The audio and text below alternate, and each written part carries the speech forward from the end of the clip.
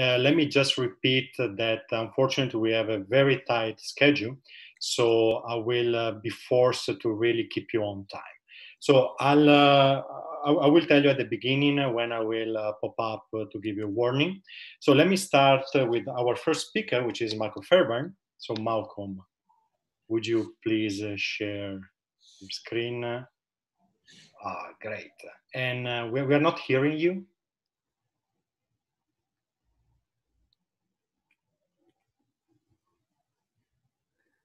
Let me see. Malcolm? Malcolm, we are not. Yeah, sorry. Oh, yeah, Here we go. Here we go. Right. Okay, great. So you have 20 plus 5 minutes. I will give you a warning at 15 minutes. Okay. Okay. Hello, everybody. Hello, friends. I hope you're all okay. I hope you're having a good pandemic. But seriously, I hope that you're all well. And it's been a difficult year, and it's lovely to see so many of you. Thank you to the organizers for organizing this lovely meeting. And thank you very much for giving me the opportunity to talk. There's 6 times as much dark matter as normal matter. That is 6 times as much, actually. It doesn't look like it, but it is. If dark matter is a particle, what kind of a particle is it? It's certainly invisible. We can't see it.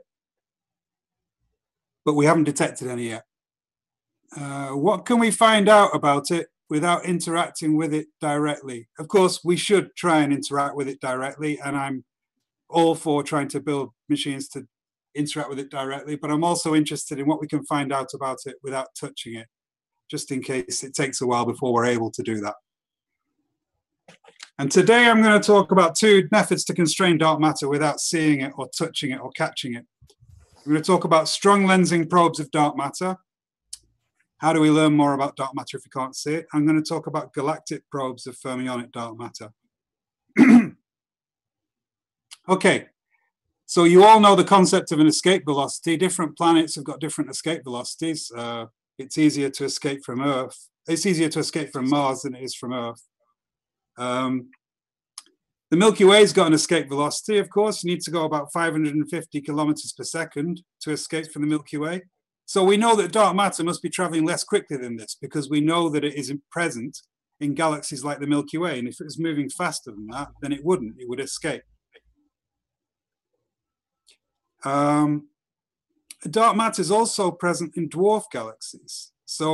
But they've got a much, much smaller escape velocity, something like 20 kilometers per second. So we know that it must be moving at least this slow, okay?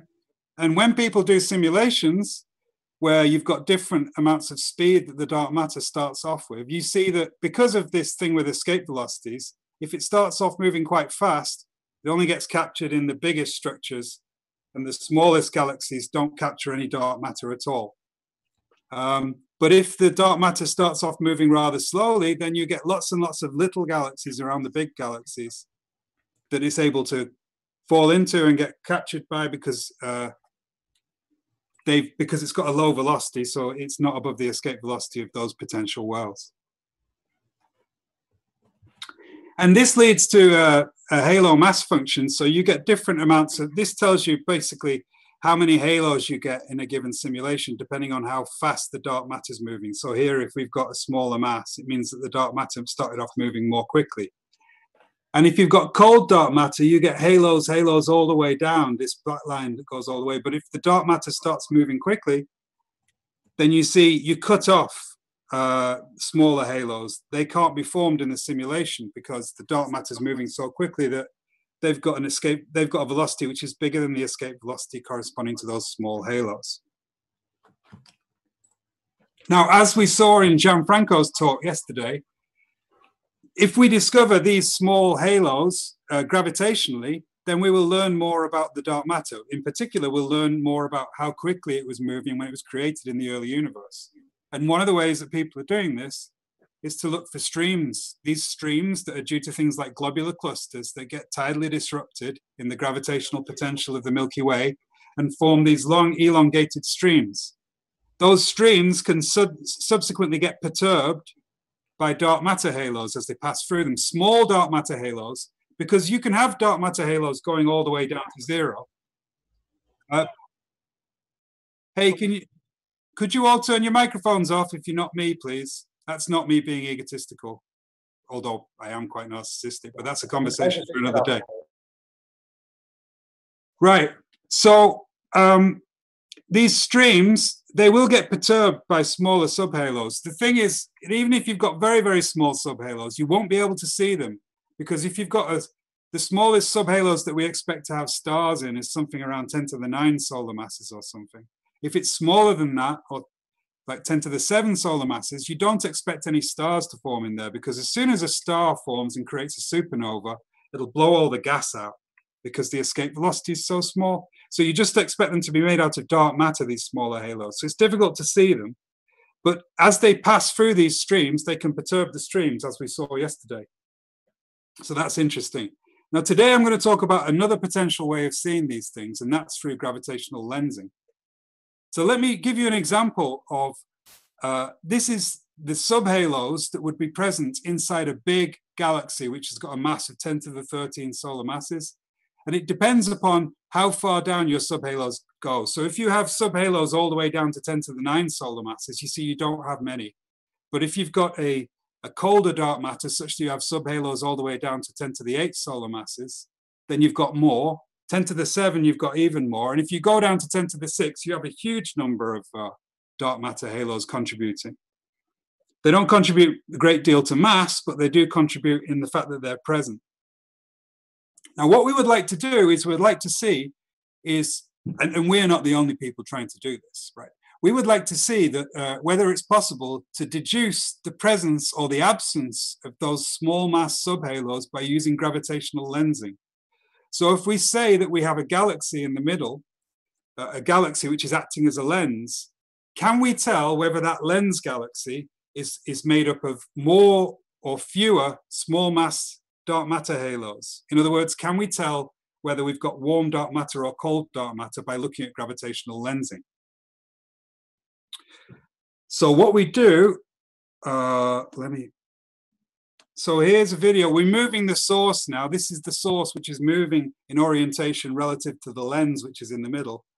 And of course, as it goes close to the middle, it goes behind it, you get this Einstein ring. And we've simulated a huge number of these by changing the position of the source relative to the position of the lens, with and without different amounts of substructure going down to different masses, okay? And here at the top, these are some of the images that we get from our simulated lensing, where the minimum halo mass is 10 to the 9 solar masses. And at the bottom, these images are the lensed images that we get. They're all due to random configuration, so they all look a bit different from each other. But here, the substructure inside the lens goes down to 10 to the 6 solar masses. Now, can you tell the difference? I can't tell the difference, and none of my PhD students who don't have astigmatism can tell the difference either. But of course, we can get machine learning to see if it can tell the difference. So then we bring in a young person. In this case, it was Sridevi Varma, who's my PhD student. And we say, let's use machine learning to see if we can tell the difference, if we can identify whether these subhalos have got small structure in them. And it turns out that we can. So we use convolutional neural networks, which are neural networks that are particularly good at analyzing images. And what we do is we treat it like a classification. So we split up our simulations into 1, 2, 3, 4, 5, 6, 7 bins, going down to 10 to the 9, 10 to the 8.5, 10 to the 8, all the way down to 10 to the 6 solar masses. And we create lenses. We create galaxies with a random distribution of subhalos in them, and we use them to lens a galaxy behind them, which is also allowed to move around and also change its shape and what have you, and its size. And then we use machine learning to see if we can, by looking at the lensed image, whether we can recover the cutoff in the halo mass function that corresponded to that particular image.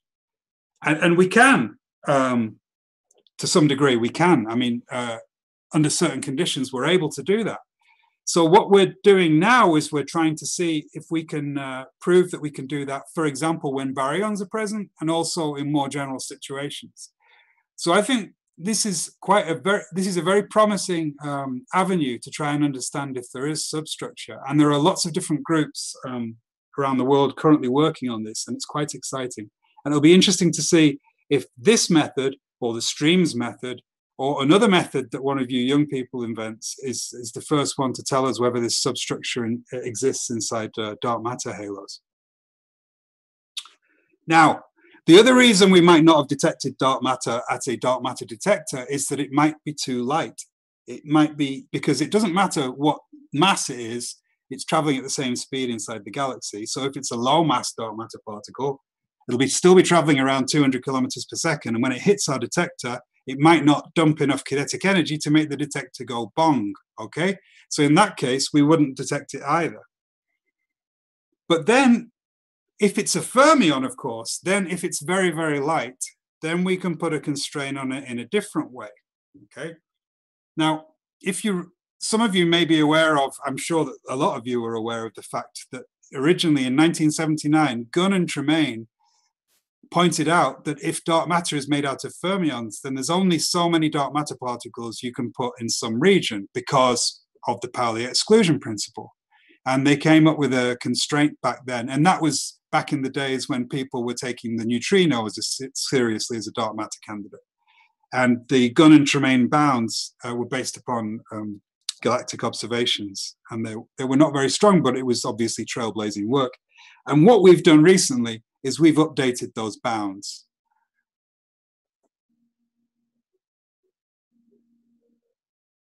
I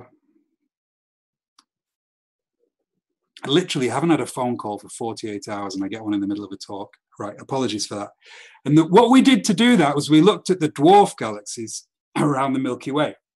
And you see the Milky Way, of course, has got a dark matter halo, which has got a mass of about 10 to the 12 solar masses, but it's surrounded by many dwarf galaxies that have got much smaller masses, 10 to the 8, 10 to the 8, 10 to the 9 solar masses, okay? Now those dwarf galaxies have got a small, they've got bigger densities because they were formed earlier on in the universe, so they have bigger concentration parameters reflecting the density at the time when they were formed.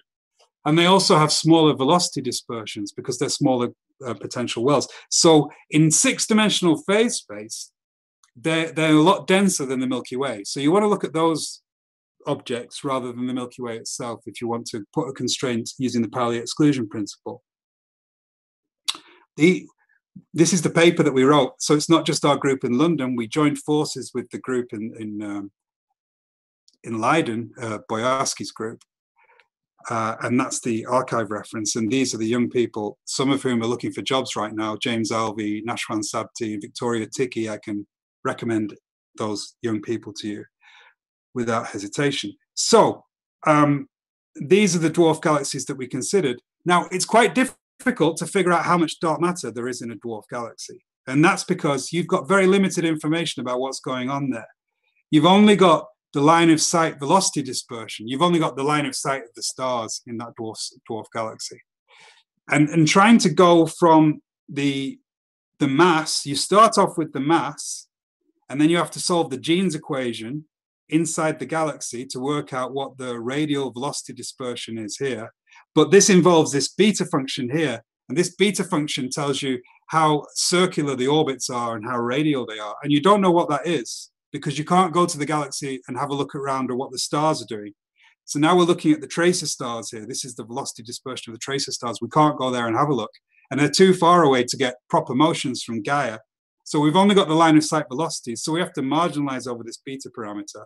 And then once we've done that and come up with a sigma r, which is consistent with what we see, we then have to integrate it in order to get the line of sight velocity dispersion. And this leads to this famous beta degeneracy. And that's that when we change and look at different values of beta, there is one radius at which the enclosed mass is well constrained, and that's the half-light radius of the galaxy. So it's the projected radius within which half of the stars lie. We can get a good estimate of the mass at that radius. But if you look closer to the center of the galaxy, you get wildly different predictions for the mass down there. So if you try and work out the density down there, you're in trouble. So what we've tried to do is we've tried to build on some work that we've been looking at in our group for a while. And in particular, Justin Reed's been looking at it as well. It's based on Merrifield and Kent's work in 1990. We're not only looking at the second moment of the distribution, we're also looking at higher moments of the distribution, like the fourth moment, so that we can look at whether the line of sight distribution, not only its Gaussian width, but its kurtosis. So whether it's leptokurtic or platykurtic. Yeah. Sorry to interrupt you. You have 5 + 5 remaining. Thank you very much. Okay. And then what we still have this problem. Now we still have this problem that we don't know what beta is. So we have to marginalize over this beta based upon simulations. And we do that. But it turns out if you use this additional information about the line of sight velocity, you can get tighter constraints on the density. And so you can break these degeneracies. You can, to some degree, you can break these beta degeneracies. And quite a lot of people have been testing this and seeing whether it works. And it seems to have some efficacy.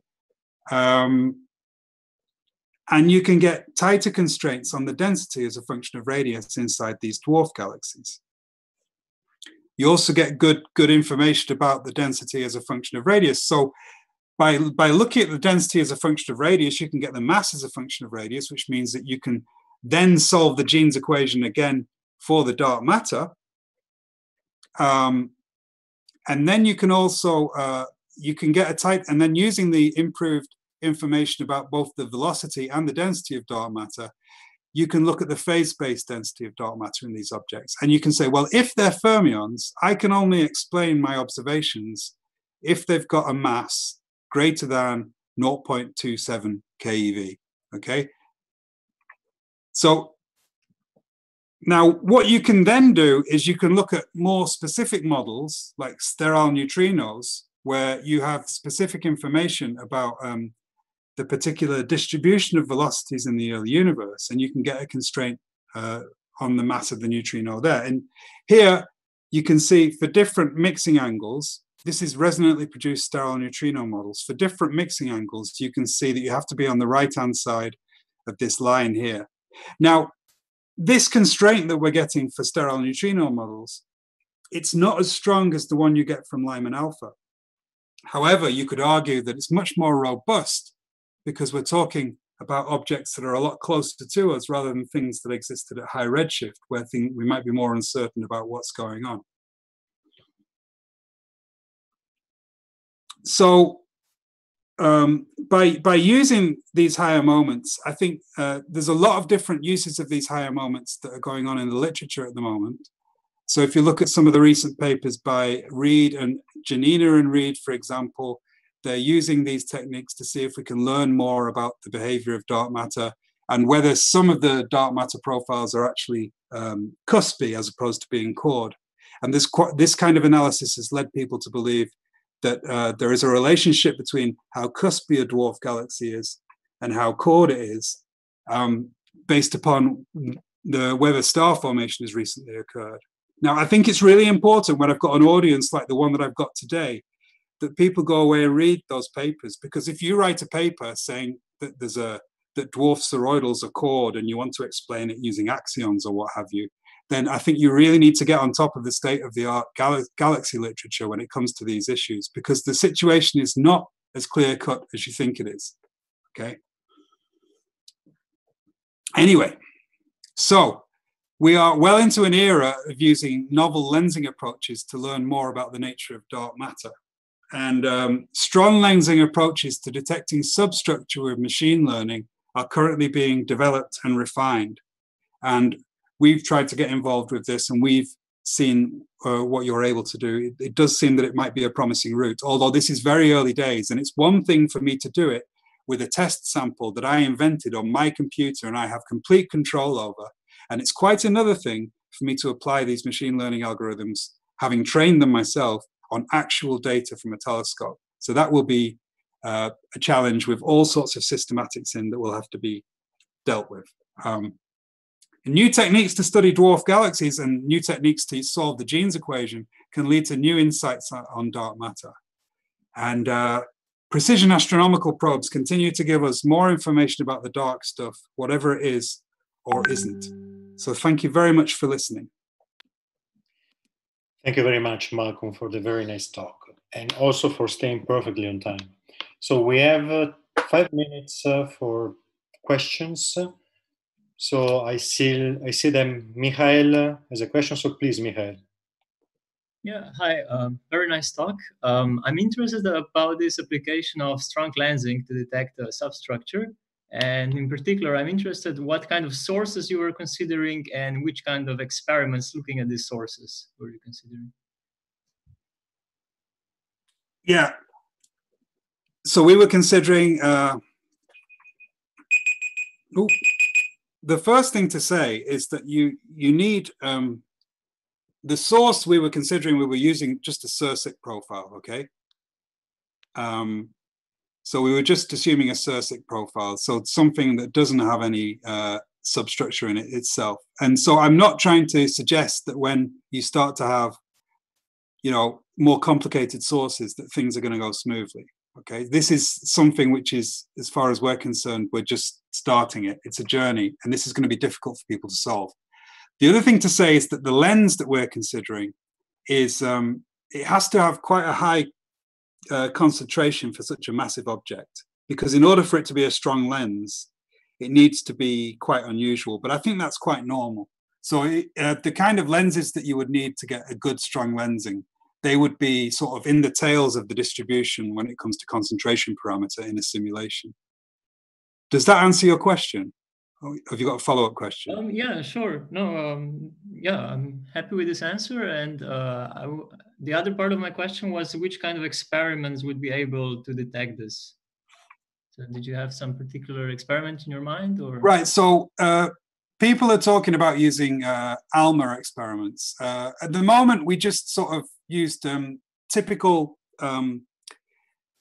resolution that people have got when they do these kind of experiments. But I think the next stage would be to see whether we can increase the resolution with, so for example, with different wavelength observations that have got different resolutions, because when we start to mix things up and generalize them a bit more, we're having more difficulty re-getting the stuff that we put in. So this works for situations that are quite under control for the time being. We think we're doing a little bit better than some other people have done in the literature, but we realize that this is not the end, and what we've done so far is not enough to get this technique to work. The thing is that the difficulty is that when you've got so many lenses, it takes a long time to generate the lensing image. So if we go to higher resolution, that's going to take even longer. And then I'm going to have to apply for some serious computer time. At the moment, I've just been using our limited facilities at KCL. Okay, yeah, I understand. I understand your point. Thank you for the question. Thanks. So we have time for another quick question. So I see Maria. Maria, please come forward. Hi, can you hear me? Yes. So first of all, thank you very much for the very nice talk. So my question is related to your work on dwarf galaxies. So if I'm not mistaken, you are using Jeans equation, so you are assuming steady state or dynamic equilibrium. So how well this assumption is, how well this can be applied to dwarf galaxies that are merging or orbiting our own gravitational potential? Yeah, well, that's a very good question. So, of course, here's the Jeans equation. In order to get it to look like this, what the person who was asking the question is pointing out that this assumes that the phase space distribution has reached an equilibrium, and it's not immediately clear whether that's always the case.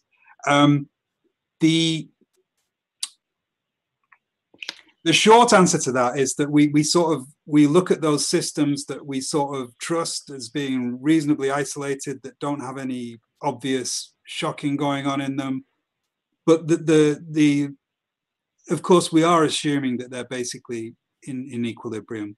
So it would be nice. Anna's raised her hand. Anna might have something interesting to say about that. Yeah. Unfortunately, we're running out of time. Okay. So if it's 10 seconds intervention, Anna, please go ahead. Otherwise, I will have to ask you to move the discussion to the private chat, unfortunately. Or to save it, we were going to have 15 minutes at the end of the session. So if you're all around, we can resume it there. Okay, I can say something later then. Okay, okay. Thank you very much. I'm really sorry. It's very unfortunate that I have to cut you. So Malcolm, thanks again a lot. It was a very nice talk. Thanks for accepting talking. And it was good to see you. Yeah, you too. Stay safe, everybody. You too. Okay, so I think we can move on. So Andrew. Hey, can you hear me okay? Let me just give a quick announcement. So since Marcos is just solved this problem, so we decided to move his talk at the end of the session. So after Andrew, we will have you, then Peter, then Alexis, and so on. Okay, so you will rescale by one. So Andrew, you're going to have 15 plus 5. I'm going to give you a warning at 10 minutes. Okay? Okay, great. Thanks. Hello, everyone. My name is Andrew Cheek. I'm from UC Louvain in Belgium. And thanks very much to the organizers for having me speak today. I've really enjoyed this workshop, and I hope to attend the next one in person. So today I'm going to talk about this paper, which is the product of 2 dark matter phenomenologists, myself and Chiara Arena, talking to 2 EFT SMEFT experts in UC Louvain, and realizing that there's still, a few kind of basic things that we can learn about possible solutions for dark matter from really the basics of EFT physics. Okay, so time is short, so I'll get straight into it. So everything we know about dark matter says that it's electromagnetically neutral, or at most milli-charged. At the same time, photons are a primary messenger for astrophysical and cosmological probes. For the most part, this isn't a problem, as this figure on the right shows, because standard model particles hadronize and they radiate, and so in the end, we get photons out from astrophysical processes or processes that could happen. Also, generically, BSM scenarios can have heavy charged particles, and that will couple your dark matter to photons via loops. If these new charged particles exist, and they're very well, they're too heavy to be observed at the LHC thus far, effective dark matter photon interactions may give us a nice picture, or a better picture on what the possibilities are. Okay, and so that's the motivation of our work. So we consider dimension 5 and 6 effective operators between the photon and a fermionic singlet, which here plays the role of our dark matter. The F here is the electromagnetic field strength tensor, and here we have the classic magnetic electric dipole moments for dimension 5 interactions, and the charge, what's known as the charge radius, and the anapole interactions or effective interactions as the at dimension 6. I kind of, in this talk, I interchange between chi, which is the Majorana dark matter, and psi, which is the Dirac dark matter. We choose a normalization so the constraints are the same for the anapole, or for the Majorana case, which is also, it's interesting. I wanted to point out that for me personally, the anapole is kind of the most interesting, because in some cases it's the hardest to constrain, because dark matter annihilations are velocity suppressed, so you can evade indirect detection limits pretty handily. Also, it's spin dependent, so direct detection constraints can also be weakened, and you have the kind of a nice reason why up to dimension 6, this is the only operator connecting your chi to your dark matter to the photon, because this is the only non-zero one other than the 4 fermion operator that's non-zero due to Lorentz invariance. Okay, before I move on, I just want to recap EFTs a little bit. And as we all know, effective field theories are incredibly useful everywhere in physics. Studying them helps you focus on the relevant degrees of freedom. Here I put the classic Fermi EFT. and they also provide a systematic prescription for searching for and constraining new physics. What you do is you build operators at a higher dimension. Each dimension introduces a mass suppression. Here it's lambda. And this picture, as a reminder, only works if the processes you're studying are sufficiently below this lambda. Okay. One of the other tenets, basic tenets of effective field theories is that you build your high dimension operators using the symmetries of low energy theory. Okay, so at colliders you use the standard model gauge symmetries, and in direct detection you can use Galilean symmetry, right? And in this study we combine everything. Well, we combine collider and direct and indirect searches. So you might remember only a couple of slides ago that I introduced the coupling with the photon via the electromagnetic field strength tensor.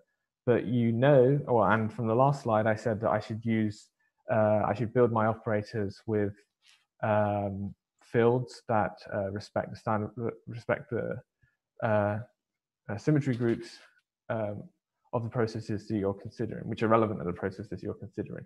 So you would be correct in saying that we should really be using the hypercharge field strength tensor to couple the photon to your possible dark matter particle. Basically, in like historically, I mean, the reason why people often have considered f mu mu is because when these moments were first introduced, as I'll show in a little bit, is basically they were considering them in terms of direct detection experiments. And direct detection experiments, these two field strength tensors are equivalent up to some Cos-Weinberg. So it's often considered a choice whether you consider the b mu mu or f mu mu. Okay, this talk hopefully will convince you that it's not really a choice, and it has implications for the phenomenology. Ooh. Cool. So as I mentioned, this has these moments have like a kind of storied history, and I just wanted to kind of show these papers here to sort of say that there are many notable works, and from very early on, people started considering the relic density calculation and not just direct detection searches, and also indirect searches with masses of dark matter going up to 10 TeV, right? So, already alarm bells should be ringing. And just to mention here that the 2012 Anapol paper hesitates to bring the dark matter mass above the mass of the W boson, and we assume it's because they understood that something, you have to be careful with something, right? So if we skip forward to last year, something that turned me onto this this study and maybe kind of motivated me to look into this a bit more was this paper by Flores et al. And they were studying basically the VBF signature coming from the triple vertex between two W's and a photon here. Okay, and then here's my Anapol moment here, the dimension 6 operator. What kind of interested me the most was that these signatures were, or the constraints that they were able to make with the VBF topology were very impressive. And this is kind of interesting because, like I said, the Anapol moment is particularly hard to constrain. However, when you think about the previous slide, it suggests that perhaps a diagram is missing in the relic density calculation. So before I had just the chi-chi goes to photon and to fermions, but now we could also have chi-chi goes to photon and then W plus W minus. In the same year, Bradley Kavanagh et al. Assert that these interactions are subdominant compared to the photon operator. And to be fair, they only considered direct and indirect dark matter searches. What I'll show is that it's safe to ignore this interaction for direct searches, but it's not safe. Well, you can imagine because they're that's not the diagram that you see in direct dark matter searches, but also, there are implications for indirect dark matter searches. Okay, so yeah, I mean, I've kind of spoiled the ending already, but the question really was, can we ignore chi goes to W plus W minus? And if you take this amplitude and you take the high energy limit, you see some kind of weird behavior already. I've got it here. You see that the amplitude grows as s to the 4, which is already a bad sign, because at most dimension 6 operators should be growing s to the 2. And on the right here, I show the cross section as a function of mass, and this cross section is just above this threshold cross section, so it's not the same limit here. Just to see if this behavior is the same, this is the annihilation cross section just above threshold. So where where it's just just above rest mass basically. And we see as soon as the W plus W minus channel opens for the electromagnetic field strength tensor, it dominates. Okay, we can in the paper we kind of quantify this a little bit, and we show that using partial wave analysis, unitarity is violated below the cutoff. So this EFT is really sick for reasons we know kind of if these scales like above 2 TeV, depending on the Wilson temperature, of course. Right, so all of this is to say that we should have just used the solution we already knew and instead use the hypercharged field strength tensor. Okay, so in this case, you also have Z in the mediator, and that destructively interferes, and it completely cancels off this s to the 4 growth in the amplitude. And we have something that behaves like we wanted it to. Okay, and now here on the right, I showed us 5 minutes. Yeah? You're 10 minutes to the end. Yeah, okay. So, here I show the same plot as before, but now our W plus W minus channel is completely tamed and it's subdominant. So, can we actually in the end ignore chi goes to W plus W minus? And the answer is not really. It's true that for the high dark matter masses, as I showed before, the behavior is subdominant. But in order to solve that problem, we introduce sort of Z physics phenomenology. We have the resonance, we have the Z width, and also we have neutrino interactions which open up, which are, where are they? I think they're the yellow guys here, and they're not the most dominant, but they're not far off.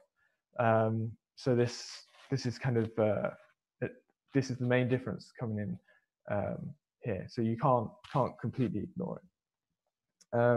So in the end, we replicate the study by Flores et al. And predictably, now that we include the Z boson, the destructive interference does its work, and our signatures are like nearly an order of magnitude less constraining. And in the end, it looks like monojet plus MET is the best signal to look for. So we take the CMS, the most recent CMS limits, and we calculate the bounds. We also project for high luminosity LHC, and I'm just going to flash the results here. We do it for the 4 operators we consider, and we have a discussion in the paper if you're interested on the validity of these EFTs, and we do some nice kind of stuff with Fisher information and stuff. Right, so in keeping with kind of dark matter tradition, we kind of check what happens with the freeze-out calculation, and we compare the dot dashed line here, which is the electromagnetic field strength tensor, so the incorrect one, with the hypercharged field strength tensor, and we show that it's quite different kind of interpretations can be made if you choose the wrong guy. Just a little kind of finer point here that we consider EFT sort of validity up for dimension 6, even for the dimensional 5 operators. And that's because we include this double insertion. Usually you can, well, often in EFTs you can kind of reabsorb double insertions with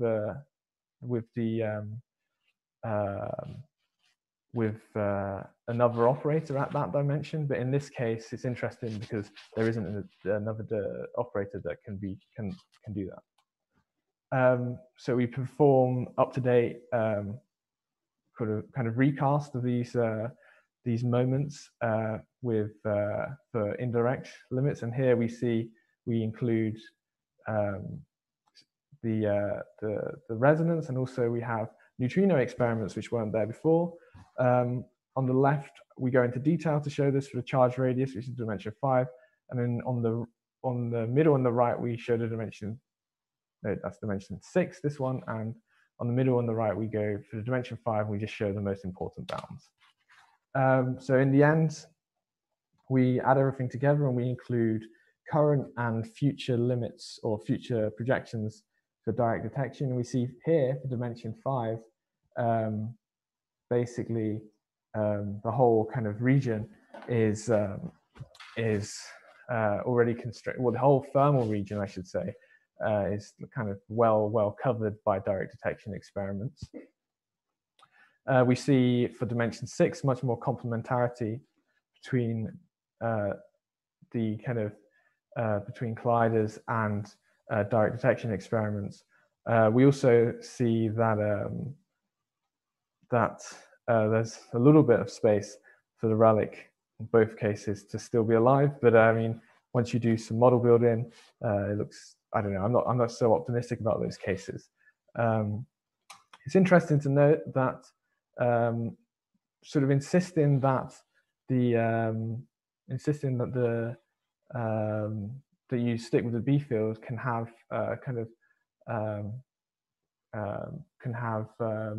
implications for your light dark matter experiments, right? So now here I show the anapole moment, the best kind of current constraints from electronic recoils we have for light dark matter experiments.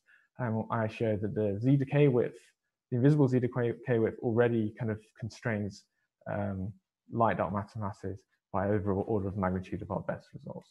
So because I'm running a bit low on time, I'm just going to leave the conclusions here, or at least say that there isn't a choice between B mu nu and F mu nu. You have to go with the hypercharge. Thank you very much, Andrew. So we have a question from Juri. I think I can read it since it's online. So Juri is asking, did you consider Sommerfeld and non-perturbative effects when calculating the relic density? Only preliminarily. I think we, from kind of, this is a long time ago now, but I think we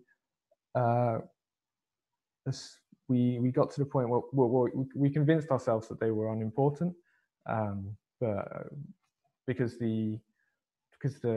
usually for Sommerfeld you have to have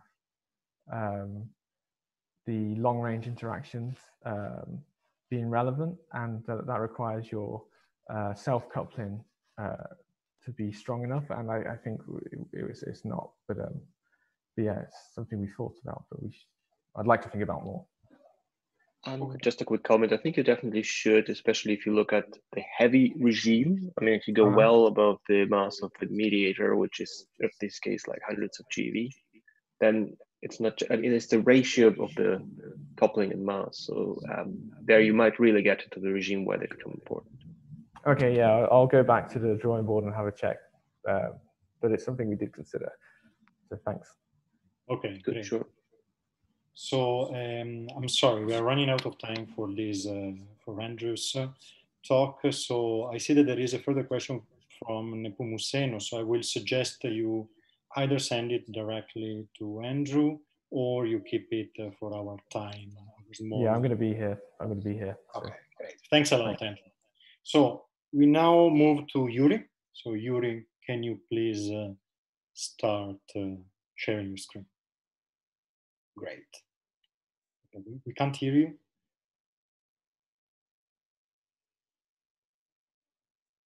Great. Good. So it doesn't commute like the sharing screen and. No, unfortunately it doesn't. So let's see, wait a second. Thanks a lot, Juri. So you're going to have 20 minutes. Again, I'm going to give you a warning at 10. Thanks a lot. So, please. So as Gianfranco told us very nicely yesterday, dark matter is the oldest fundamental question of fundamental physics. And understanding its clustering properties is really important for cosmology and astrophysics. And on the other hand, understanding its particle nature is really important to go ahead on particle physics theory. And I will show you that very exciting progress is about to happen in the next few years. We know for sure, or we are very convinced that dark matter must be a new particle, because we know that it is not made of ordinary matter. We are pretty sure that it's not a Mond-like theory because it really operates on so many scales, and those known Mond theories cannot accommodate for that. We also know that it's not made of light neutrino species that we know, so it needs to be something new. And anything new has to be produced in a new way in the early universe. So the production mechanism is, on the other hand, a strong handle that we can have on the dark matter theory. The best known and famous, let's say, scenario is the WIMP production, where we have two particles of dark matter annihilating to standard model particles, and the decoupling of this rate in the early universe predicts a certain annihilation rate for the model and gives us the expectation what to expect today for dark matter annihilations.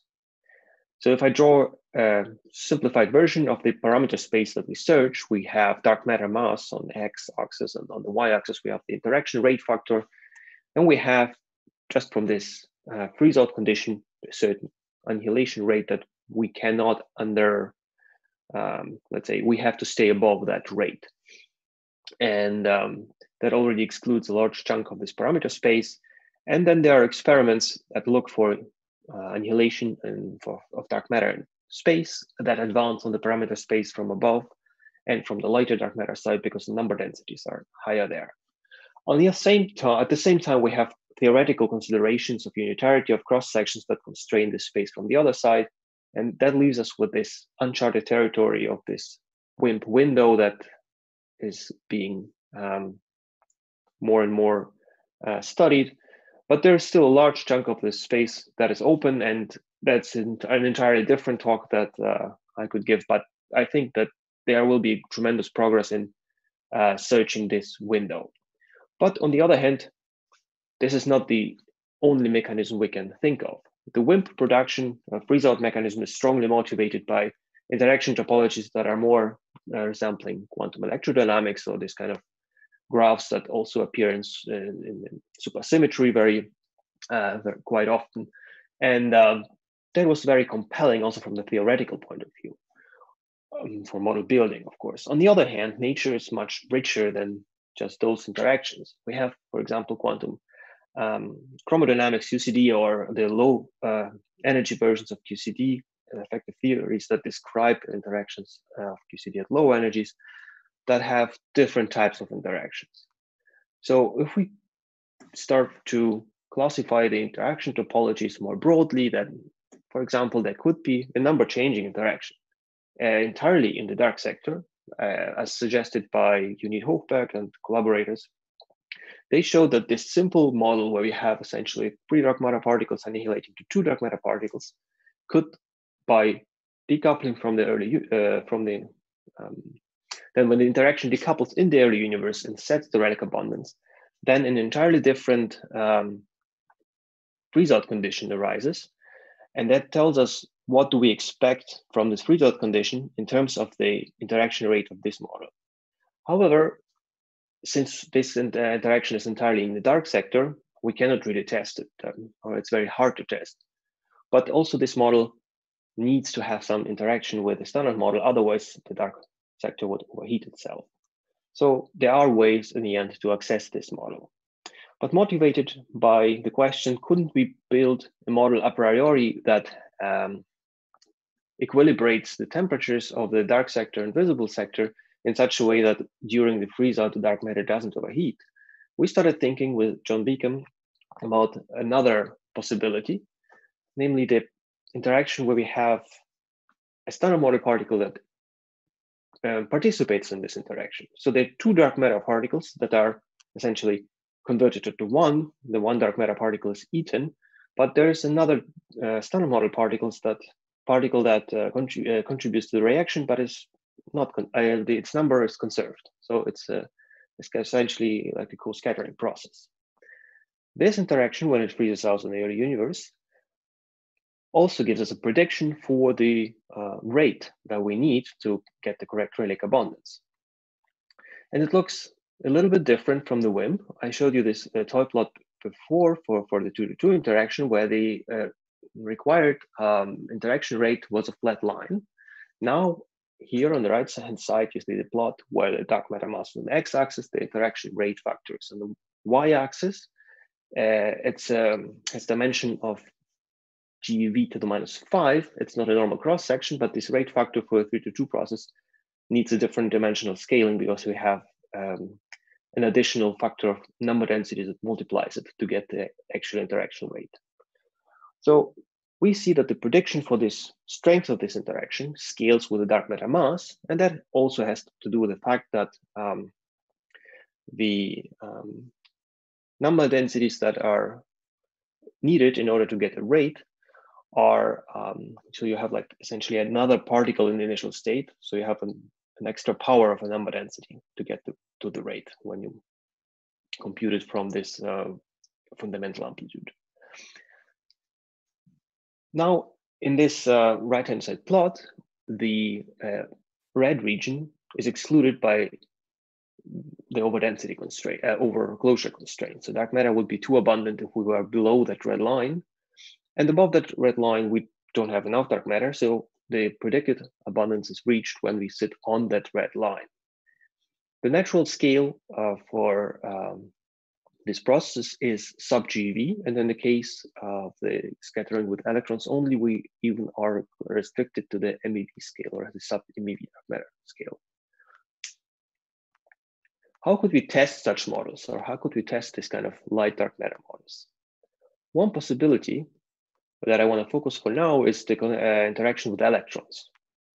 So, as we heard very nicely from Tim this morning, the xenon 1-ton experiment is a very sensitive detector that has measured this most rare process in nature, the xenon 124 double electron capture interaction, and in the observation of the electronic recoil spectrum.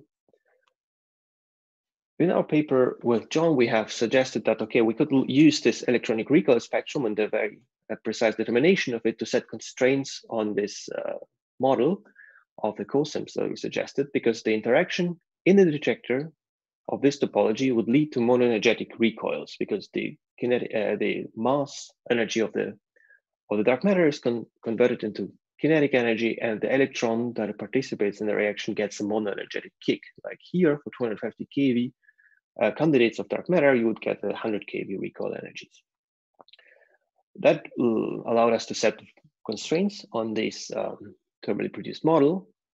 But soon after our paper, actually, where this plot was made and we just randomly scanned masses, the results by xenon 1-ton were announced, and they showed something interesting in this low energy range. And in fact, this axis that Tim also talked about this morning it is possible to explain it actually with this cosim process. And the interesting thing is that the excuse me, rate that you, yes, you're 10 minutes away from the end of your time. Great, thank you. That the rate that you need is actually in agreement with the rate that you expect from the freeze out of the interaction in the early universe and from that production mechanism. You see that there are also wiggles in the left-hand side plot where we fit data, and that has to do with the fact that we also took into account the orbitals of the xenon atom when calculating the exact spectrum there. So that is an interesting result, but how can we also have another handle on this kind of interaction and test this kind of prediction in a different way except for building a larger detector, which of course is also done by the xenon Denton experiment. But what are the other ways that we could choose? There are several interesting proposals on the market, for example, using superfluid helium for new detector techniques, or materials with lattice defects, or superconductors, or 3D materials. So there is a rich plethora of experiments that are coming up. They all have in common that they will be sensitive to lower energy depositions in them. And that is actually key, because in this low mass range, the elastic scattering cannot trigger interactions on the xenon 1-ton detector, or even in the xenon N-ton because of the energy threshold. However, this low energy scatterings could be detected by the new types of dark matter direct searches. The interaction that we are suggesting can be connected by this two-loop diagram to give us scattering, elastic scattering at two-loop. And then if we show what the sensitivity would be by any of those proposed experiments, we can see that even, for example, a superconducting experiment with 1 kilogram year exposure could test the parameter space very efficiently. So that is very exciting progress that is about to come quite soon. On the other hand, there are also astrophysical searches that could be performed. And then I wanted to quote this paper by Gianfranco and John, that is from 2007. And there set the first very stringent limit on dark matter interaction or elastic scattering with our matter. And they constrained it by observing the heat flow that comes from Earth. Namely, if the dark matter was captured, would fall inside to the Earth core, annihilate and heat the Earth, then the heat flow that we observe could be used to constrain the dark matter parameter space. However, this search is constrained at around the GeV because there the dark matter below that mass would evaporate from the core given its thermal distribution and the relatively low escape velocity from the Earth. So we would like to go lower in this mass space using celestial bodies. And then the question is what we have to do for that. And one question is, of course, the escape velocity that needs to be larger.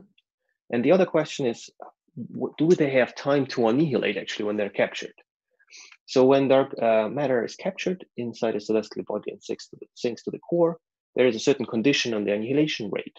For example, for a 2-to-2 interaction, the typical WIMP result, this interaction rate is around 10 to the minus 30 centimeters cubed per second that is needed to equilibrate dark matter. And that is in agreement with the freeze-out condition, because the freeze-out condition tells you larger rate. But in the end, it's hard for light dark matter to be thermally produced and still be consistent with other indirect searches in the sub-GeV range. But there are other mechanisms that I showed to you. There's this simple dark freeze-out process. However, this process is not efficient enough to equilibrate dark matter in the celestial body. But then we showed that in principle, the COSIMP mechanism with its thermally produced rate is efficient enough to do that. And as a subdominant process in other SIMP models, it's also present and allows us to do the equilibration. So we now can search for low mass dark matter in celestial bodies. So what we did with Rebecca Lean in the last paper is to look at different celestial bodies. And we were thinking about neutron stars first, but those are very hard to find. They also white dwarfs that are easier to find, but they have a larger background in heat, so they are not such good targets. So we decided to focus on exoplanets and brown dwarfs that are cool targets, but they're also heavy enough to have strong gravitational fields to be able to study these light dark matter candidates. So also their distribution in the galaxy allows us to study local properties of dark matter, and we could see in principle heating that is position dependent. But that is an extremely exciting topic, but I have to let you hang in there until tomorrow, until Rebecca's talk, who will give you all the details on that search and on this proposal. Thank you very much. Thanks a lot, Juri. So we have a few minutes for questions. So if you have any question, you can directly come forward. So I don't see anything right now. So let me ask you a very quick question about the first part of your talk when you were considering those interactions between two standard model particles and three dark matter particles. Maybe I missed it, but do you have any UV realization for that kind of Z3 symmetric dark matter? Do you have something? Well, actually, we are working currently on this topic with several students and John Beacom actually, and so the different models of that mediate this kind of interaction that could be written down. For example, a scalar mediator that has a Z3 symmetry, or with three other scalar particles that then interacts with our standard model particles. That would be the simplest one.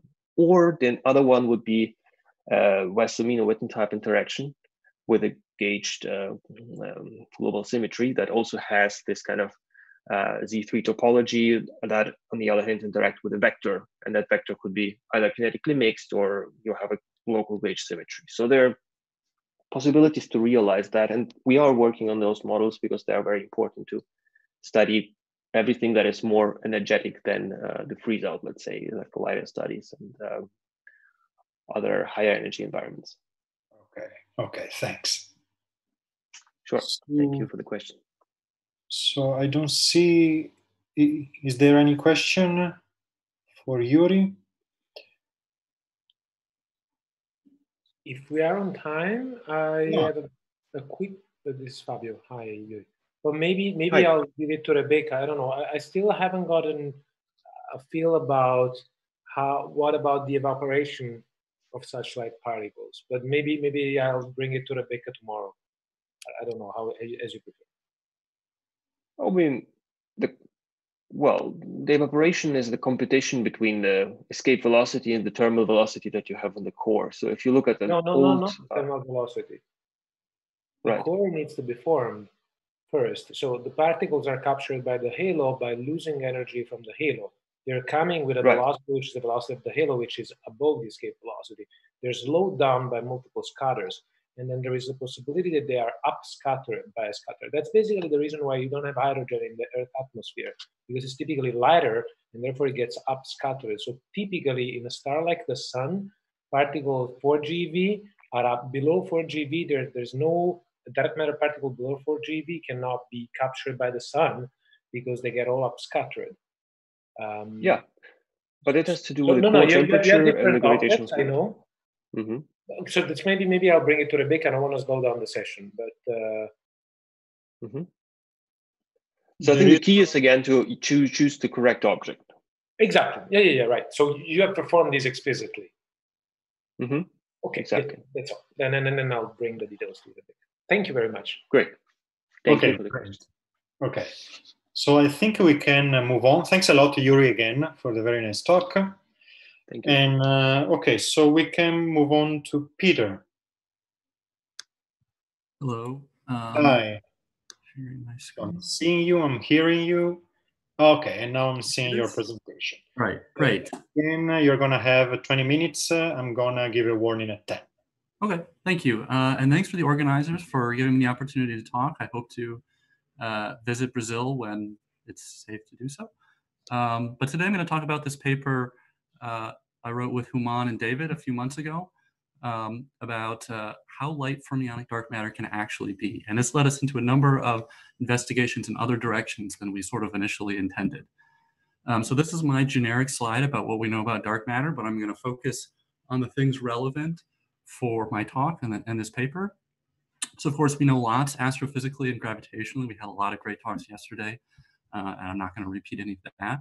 As for its particle nature, the coupling to the standard model or to itself, there's a lot of interesting models, but it could well be zero other than gravity. But as for the mass of dark matter, we actually have an upper limit and a lower limit, which I think is really cool because in some sense that means we have the poorest measurement ever made, but there is a window here. If it's heavier than, I would say, 100 solar masses, there's tidal disruption effects that are pretty inescapable. And then on the other end, lighter than around 10 to the minus 22 electron volts is a pretty problematic as well. So this is kind of the window that I'm starting with here. And then there was a very neat observation by Tremaine and Gunn in the 70s in the context of neutrino physics that if dark matter is made of fermions, then it can't be lighter than 100 electron volts because it won't fit into a galaxy. And we heard about this just about an hour ago from Malcolm, which was a very great setup for what I'm going to talk about. So this is the overview. What I'm going to say is that fermionic dark matter can be lighter than around 100 electron volts, but the relevant limits somewhat surprisingly come from things like the LHC, cosmic rays, black holes, and a number of other, basically every other extreme environment we have in the universe. And this naturally leads to the question of how many species of particles are there in nature? So the basic argument of Tremaine Gunn is that if dark matter is lighter than around 100 electron volts, it won't fit into a galaxy. They present two arguments for this. One is if you start with a thermal population from however your dark matter is produced, it won't necessarily go into the lowest momentum states. And then there's another argument, which is even if you do get them into the lowest momentum states, the Pauli exclusion principle says they have to stack up in momentum space and they will escape the galaxy. We focus more on number two because we are interested in this paper and in this talk about late time constraints. So we're assuming that someone can produce this in the early universe somehow, and we have a model for that, but I'm not going to go into that here. And while this treatment from the 70s was a bit simplistic, it turns out they got the numbers pretty much right on. Modern treatments give very similar numbers, 100 electron volts to about 200 electron volts, including this one from Malcolm and friends down here. So we're going to take this as 100 electron volts as the fiducial number, but if you believe a slightly higher number, then feel free to plug that in instead. All right, so how do you evade the Tremaine Gunn? Well, it's kind of trivial, and I feel a little bit silly saying it, but it turns out it's important to say it out loud. So the way to evade it is to just have a very large number of species. So given a bound for one species of 100 electron volts, you can go to lighter fermionic dark matter if you have sufficiently large number of species. And the scaling is the fourth power. And this is one of these powers comes from the fact that if dark matter is lighter, you need more species to have the same amount of total matter in a galaxy. And the other three powers come from phase space. This is because as dark matter gets, or as any particle gets lighter, its effective phase space gets larger by 3 powers. So you can see right away that 1 electron volt fermionic dark matter is possible so long as there are 100 million species of dark matter, all with a similar mass. So as I said before, we're focused on late time effects, and all the numbers in this talk are essentially order of magnitude. We're dropping factors of 2 here, but it turns out that the story doesn't change very much if you change these things. I'd also like to point out that in this entire talk, I'm not discussing any interactions between dark matter in itself or dark matter in the standard model that we're putting in by hand. And I'll say what that means in a little bit. So when so of course, 100 million species seems unattractive, and that's a fair assessment. But this is, roughly what we're talking about, a Lagrangian with a huge number of copies with the same mass term out in front. But they don't have to be fully degenerate. They can be quasi-degenerate. So for example, if you have some giant, SUN group or SU square root of n, where for an n number of species, you get essentially quasi-degenerate mass states, depending on exactly how this group works. And this was sort of proposed by Lisa Randall and friends in a context of core cusp a few years ago. But they were, they were in a very specific context here. You could also imagine something like Kaluza-Klein modes, where you get a tower of states, and depending on the splittings, you could have a very large number with similar enough masses, although the tower of states requires a little bit of care when converting it into this Tremaine Gunn style bound. But I'm not going to focus too much on the model. I'm just going to assume that you have a huge number of states with similar masses. And so why only go to 1 electron volt? How far can we go? Well, this is not how far you can go, but the first thing you would think of is, well, we know that dark matter can't be lighter than 10 to the minus 22 electron volts. And so that means that you can have fermionic dark matter, or it would appear that you could have fermionic dark matter that light, provided that you had at least 10 to the 96 species. This is pretty ridiculous. That's essentially a Google species. And there's also some interesting coincidences, which is, for example, a dwarf spheroidal for dark matter of a mass of 10 to the minus 22 electron volts has around 10 to the 96 dark matter particles. This is just a coincidence. This is not, it's not clear that there's anything deep there, but this doesn't mean that the scaling law here that I've drawn actually changes slope, but it's not, you can't go below that anyway. So the region down here is ruled out. Anything in white is allowed. Okay. But this 10 to the 96 seems like it's too many. I mean, this is more baryons than there are in the observable universe. For reference, the standard model has around 100 species. But what is going to break if you have 10 to the 96 species? And that's what we investigated in this paper. Now, it turns out that the things that break when you have this many species don't depend on whether or not the species are the dark matter, even if they're fermions, and even more or less if their masses are degenerate. So the main tool we're going to use here is that gravitational production of these things. So you have some standard model particles going to a graviton going to these dark sector particles. And of course, this is super suppressed from the Planck scale, but if you have a sufficiently large number of species, then you might be seeing this. So since it scales with energy, we thought, let's look at the highest energy interactions that we have, which is ultra high energy cosmic rays.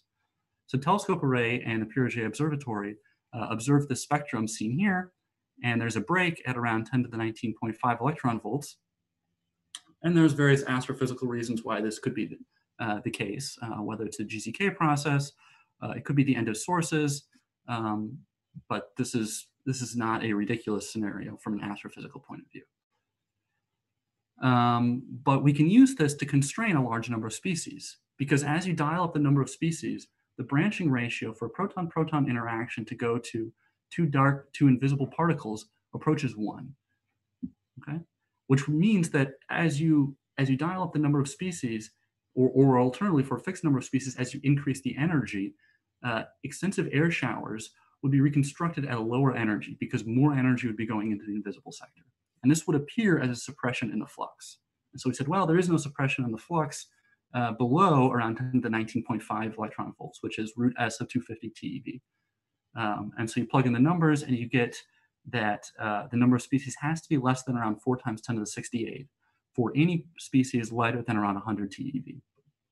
So we get this green region over here is ruled out, which immediately means that dark matter, fermionic dark matter, has to be heavier than around 10 to the minus 15 electron volts or so, because otherwise you would need to have too many species, and this would modify the cosmic ray spectrum. But we can look in other places too, like the LHC. It's not as high of energy, but it's vastly better precision. So Atlas has performed searches for monojets, and these are scenarios where you have a jet recoiling against nothing. And they've detected 245 events with missing energy of more than a TeV, and their theory prediction is for 238. The standard model predictions are mostly Z's to 2 neutrinos with some initial state radiation of a lepton or quark or whatever, or a bremsstrahlung of something, and that's what this missing energy recoils against. But graviton to 2 dark sector particles looks essentially the same. So we use that cross section, we compare it to the event rates observed and the luminosity that they have collected up through this point in 1711. We include a 3-body factor because you need to have not only the 2 particles produced at the end, but also 1 standard model particle for it to recoil against. And you get a slightly stronger constraint at around 10 to the 62 species, assuming that the species are lighter than around 500 GeV or so. And that's the blue region. Excuse me, you have 10 minutes till the end of your time. Okay, perfect. There's another constraint, which is black hole evaporation. And this one is based on the premise that, so astrophysical black holes are not expected to evaporate in any reasonable amount of time that we would be observing. But if you have a huge number of species and they're light enough, they will be produced and black holes will evaporate faster. And so the evaporation rate goes like this here. It's 10 to the 67 years for a typical solar mass black hole, or a little bit longer than that actually. But this is suppressed by the number of species, because if there's more species, then it is easier for this to go out, since in the standard model, basically only photons and possibly neutrinos can contribute to this evaporation. So we can speed up this evaporation as fast as we want by adding in more species. And we make the assumption, and this is a little bit, hand wavy, we make the assumption that for 10 solar mass black hole, like those seen by LIGO, they must have been around for a fairly long time in order for them to have, merged into a binary pair and then in spiral. And we speculate that this is around 1 billion years, but you can relax this if you feel like it. And for a 10 solar mass black hole, that corresponds to temperature 10 to the minus 11 electron volts. And based on these approximate numbers, we find a slightly stronger constraint at 10 to the 61 species. And so that's what we get right here. So what this plot is telling us is that fermionic dark matter can go down to here in mass, which is around 10 to the minus 13 electron volts or so, provided that you have 10 to the 61 species. If it's more than that, you'll run into evaporation problems. You'll also run into LHC problems. If you have fewer than that, you won't be able to pack these fermions into a galaxy. Okay, that's what I just said. But these constraints, though, from the LHC and cosmic rays and black holes, don't actually depend on whether or not it's dark matter. So we decided to investigate all other constraints we could think of to really constrain this parameter space of particle mass and number of species. So what other good environments are there for this? Well, we thought of Big Bang nucleosynthesis. The energies are low, which doesn't help our gravitational production so much, but the densities are very high, so that seems like a good place to look. So what happens here is that these new states are populated via gravity in the early universe. And as a very rough estimate of what would go wrong, we don't want the density of these dark states to be larger than the density of photons. And this implies a maximum reheat temperature, and based on what we know about BBN, that this has to be more than, say, 10 MeV. This leads to a number of species limit of 10 to the 63 species. So it's a little bit worse. It's also very bizarre, in my opinion, that all these constraints are coming at around the 10 to the 62 level, but this seems to just be a quirk of nature. Another environment is supernova, also kind of low energies, but very high densities as well. And we have, a number of measurements of supernova.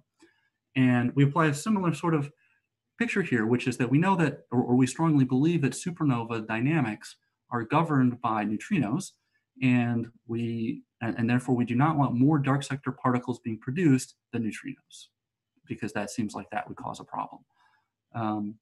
And so just by comparing these cross sections for production, you can get a constraint on the number of species as a function of the Planck mass and G Fermi. And this is slightly weaker at 10 to the 66 species and less than, say, 100 MeV, above which these species wouldn't be produced in a supernova. But I strongly suspect that a more careful supernova analysis could yield a stronger constraint here. Okay. Now, there's other constraints, and actually there are, as people may know, there are certain mass ranges that are disallowed just for a single species without even this crazy, very large number of species, and that comes from superradiance. So we can see there's a constraint here at one species, and what happens is if you have, in this case I'm looking at bosons, I'll talk about fermions again in a minute, but if you have a boson with a mass in these ranges, this will cause black holes to spin down relatively quickly. And since we measure black holes, a number of them with very large or close to maximal spin, then we believe that they could not have been spun up astrophysically faster than they would have spun down if there was a boson of this mass. Now, there are some caveats to this, one of which is that if these bosons have sufficiently large self-interactions, the cloud that forms around the black hole will self-interact and prevent production. Okay, so there's a little bit of care here, but again, I'm focusing on a scenario with no interactions. In general, my imagination is that if there isn't such an interaction, there's other probably easier ways to look for these particles anyway. But as we increase the number of species, now even if you're a little bit off the resonance region, so for example, this band right here comes from the observation of M87 star. If you're below that in mass, the production rate of this cloud or the spin down of the black hole is not fast enough to happen. But if there's a large enough number of species, then it will be. And so this scales like mass to the -9th power, and that's why we get these diagonals. On this side, it's not exactly a straight line. It actually is a little bit more constraining, but we conservatively take it to be a straight line. This region on the right comes from stellar mass black holes in the 10 to 30 solar mass regime. This region in the middle comes from supermassive black holes around 1 million solar masses, and this is M87, which is around 1 billion solar masses. Okay. Now this only applies to bosons, because when this cloud forms, as I said, you get feedback again from the Pauli exclusion principle, and this is another environment where the Pauli exclusion principle acts as essentially a force, affecting particle production. However, if you have enough species, then the Pauli exclusion principle again won't apply. So you can carry out the same exercise, but it turns out that for a stellar mass black hole, the number of fermions that form in this cloud is around 10 to the 77, which means that if you had around 10 to the 77 species, then this Pauli exclusion principle effect wouldn't happen, and so then the black hole would have spun down. So the constraints follow a similar shape. The slope of these lines is different because they're fermions instead of bosons, but the same idea. And but you have to be above the occupation number in the cloud. So it turns out these constraints are not competitive. Peter, sorry, you Yes. are 3 minutes away from the end of your total time. Okay. In that case, I will just very briefly say there's a number of other constraints relating to strong gravity, which suggest that perhaps there's an interesting thing at 10 to the 32 species. These constraints there seems to be some confusion in the literature. I'm not really an expert in this, and I'm not going to claim that one of these constraints are right and the other one's wrong. So I'm just going to throw this slide up here and then move right to my conclusions, which I'll just say that I think this number of species axis for dark matter is interesting. It draws connections between a huge number of different probes. There's also some sort of coincidence happening at 10 to the 62 or so species. And what we see is that fermionic dark matter can be as light as 10 to the minus 13 electron volts, provided you have a very large number of species. But I think there's a lot more work to be done here in a number of different directions. So thank you, and I'll take your questions now. Thank you very much, Peter. So we have 2 minutes for questions. I have one here from Juri. So Juri is asking you, he'd like to know if you consider effects of RG running, in particular on the running of the Newton coupling or running of other couplings at higher loop order. That's basically the slide that I skipped over. If you want to go over into this, and there's a lot of literature on it, and they say contradictory things. But what this is basically is it's a running of the gravitational constant, or M Planck, and exactly how this runs seems to be a bit unclear. As you can see, different papers get different answers from this. So this is something in the literature. It's basically a statement on when gravity becomes strong, when the amplitude of a gravitational diagram kind of approaches 1. I'm not really sure how to write that down, since we don't know how to, calculate strong gravity, but some people try to come up with some hand-wavy way to do that. That's all I can say. But before it even explodes, but thanks for the answer, yes, you might have effects like when it starts turning up, right? Especially you have really low scales of the masses that you consider for the particles. So then you have a scaling of the Newton coupling above the mass scale. Yes, I mean, so we looked at deviations in the measurement of G Newton as a function of distance scales, and those constraints are not quite competitive, but actually new precision measurements coming on the horizon soon. I have a backup slide about this somewhere. Yeah, so this is there's some links here, and I'll post these slides online, but about precision measurements for G as a function of distance. It ends up being not quite competitive, yeah, but it's close. Okay, but it's very cool. But yeah, thanks for the answer. Yeah, I'm really sorry. Unfortunately, I need to cut down this time. And so if you want to continue the discussion offline in the chat, please go ahead. It's very interesting. So Peter, thanks a lot again for your talk. Very nice. So let us move on. Alexis. Hi, I'm here.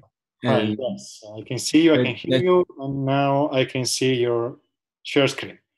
Perfect. We're gonna have 20 minutes. I'm gonna give you a warning after 10. Okay, thanks. So, yeah, so first I want to thank the organizers for giving me the chance to give this talk. I'm going to be discussing work I did with Pavel here at Case Western, Clara, who is now at Caltech, and Pavel's students, Elliot and Rui Hao. And I'm going to be discussing these 3 papers. And also, there will be one more paper coming out next week, hopefully. So what's the aim of my talk? So I want to discuss the phenomenology of minimal gauge extensions of the standard model that have dark matter as a prediction. And I hope I will show you that these theories have to live at the lowest scale, and they can be fully probed in the near future by different experiments. So since this is a dark matter conference, I don't have to go through the evidence for the existence of dark matter. I will just say that there is a strong observational evidence from independent sources going from the rotation curves of galaxies to the fitting of the CMB data. And what I will be talking about is about anomalous symmetries in the standard model that predict a new sector which is needed to cancel out these gauge anomalies. And as part of this new sector, there is a dark matter candidate in the theory. So this new symmetry breaking scale has to be low in order to be in agreement with the cosmology. And furthermore, there are new CP violating interactions. So therefore, the theory can be complementary tested at the LHC in dark matter experiments and in EDM experiments looking for CP violation. So the symmetry I will be discussing is one which is already present in the standard model as a global symmetry, and that's barrier number that we call here U1b. And I will be discussing, the dark matter pheno, the LHC, and EDMs. So as all of you know, barrier number is an accidental global symmetry in the standard model. And it is only broken by non-perturbative effects, namely SU2 incidence. This symmetry is anomalous in the standard model. And here the idea is to promote it to a local gauge symmetry. So therefore, there will be a new gauge boson that we call CB. And there is a new scalar that gets a vacuum expectation value that leads to the spontaneous breaking of barrier number. Furthermore, these theories provide a consistent completion of the simplified models of dark matter that have a leptophobic mediator. So in the minimal scenarios, the barrier number is broken by 3 units. So therefore, this also gives an explanation of why the proton is stable. So there is no proton decay in these theories. And as I mentioned before, there is a need to add new fermions to cancel out the gauge anomalies. And specifically, we need to cancel SU2 squared cross U1b and hypercharge squared cross U1b, because these two are non-zero in the standard model, 3/2 and -3/2. So this is a minimal realization of this cancellation, and that's by adding psi L and psi R, which are 2 SU2 doublets, sigma L, which is an SU2 triplet, and then there is chi L, and chi L is a standard model singlet and only carries barrier number. This chi L is a neutral fermion and it's automatically stable because after the breaking of the U1, there is a discrete symmetry. So in this sense, we're getting a dark matter candidate for free. There is no need to impose a discrete symmetry by hand. So I think this is a nice feature of this theory. So we have a new mediator that's coupled to the quarks, so we can look for dijet resonance at CMS and ATLAS. And here I'm showing you a summary of the searches they've done recently. And the point I want to make is that there is plenty of room for a new gauge boson. So the new C prime can be below the electroweak scale, and the gauge coupling can be 0.2, can be as large as 0.4. So there is no need to make the coupling very small for the new sector, you know, to go to 10 to the minus 2, 10 to the minus 4. And besides the dye-jet production, we also look at different processes of producing a CV and a standard model gauge boson. And the other relevant cross-section is the one into TT bar. So once you are above the threshold, then the CV can decay on shell into TT bar.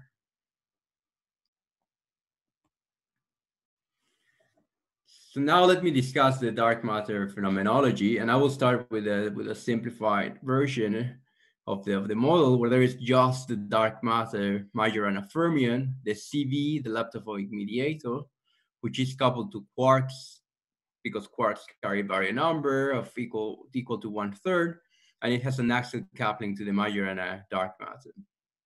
So the three parameters for the relic abundance will be the masses, the scalar mixing angle, and the gauge coupling.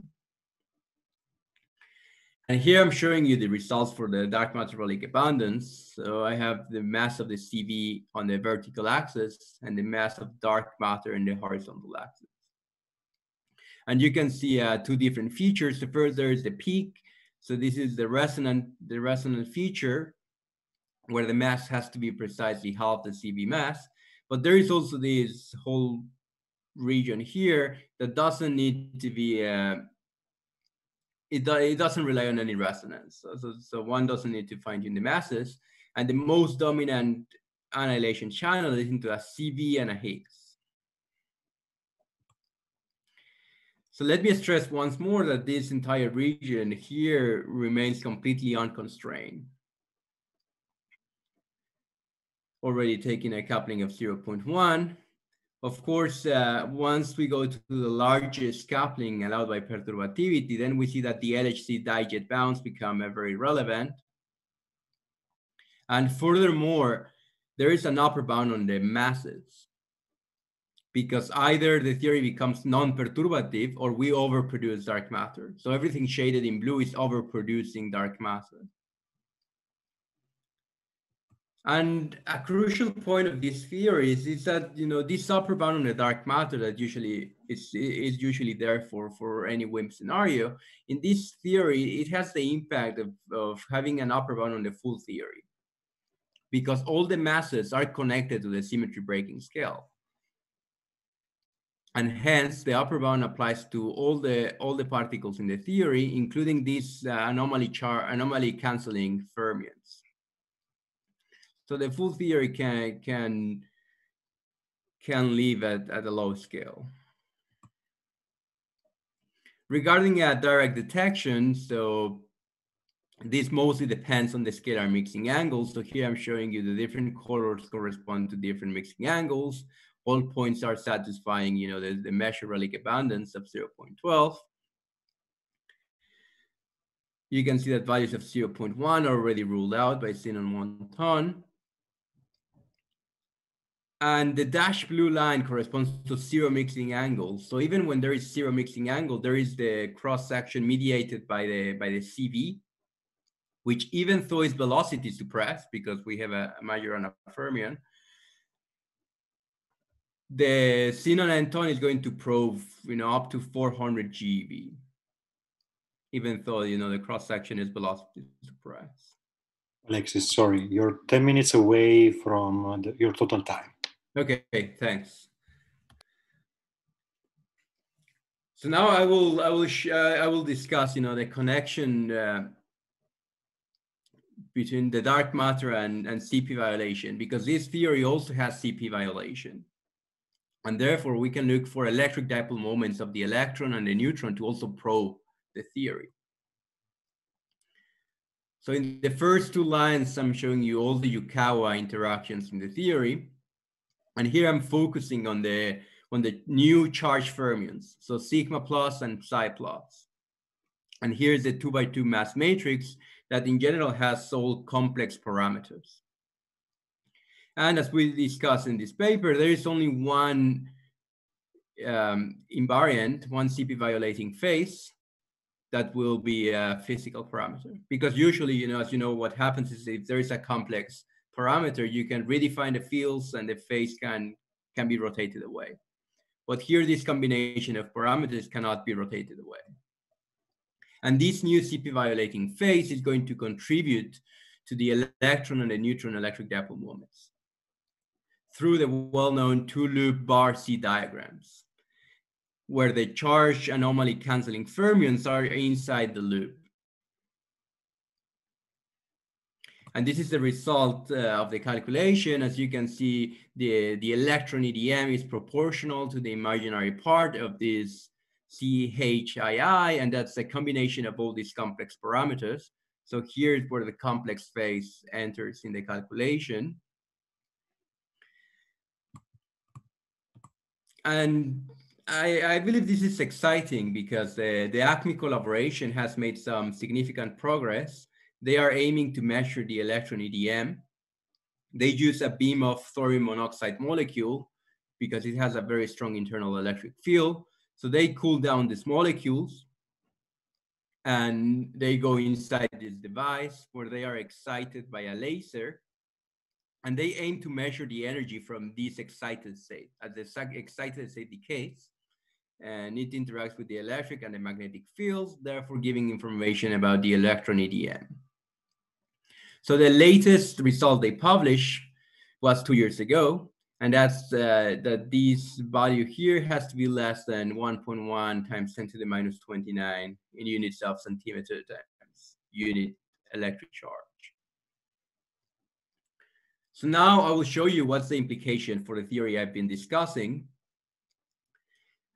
I'm showing you the mass of the psi fermion and the mass of the sigma fermion. But as I discussed previously, these masses have to be below 40 TeV in order not to overproduce the Rayleigh abundance.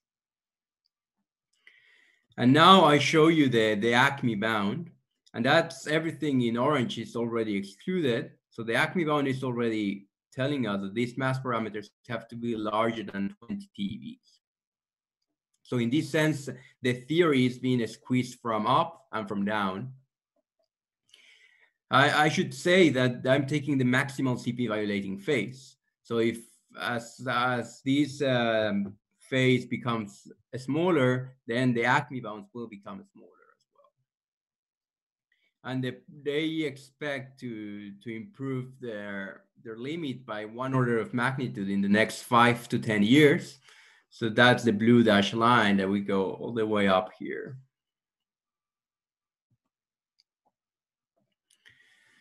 So that was for the electron EDM, but I can just replace the electron by the quarks and then use this relation derived in this paper using QCD sum rules. And this will give rise to a neutron EDM. And that's the blue line here. So you can see that the neutron EDM is larger than the electron EDM. However, the experimental bounds on the neutron EDM are much weaker. They are at 10 to the minus 26. So they are actually above this plot here. So the ACME bound remains the most relevant one. And we also point out that there is a new contribution from this new C prime. And I had never seen this type of contribution before in the literature. Maybe I missed it, but the C prime can also be, since this is coupled to the quarks, then we can replace the C boson by the CV.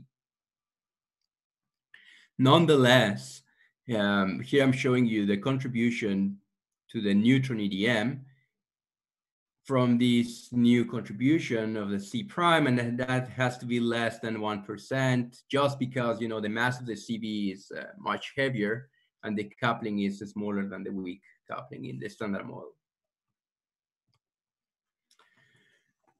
So just to wrap up, so I discussed, you know, promoting the barrier number to a local symmetry, and that predicts a new sector. And as part of the new sector, there is a neutral stable fermion that it is a good dark matter candidate.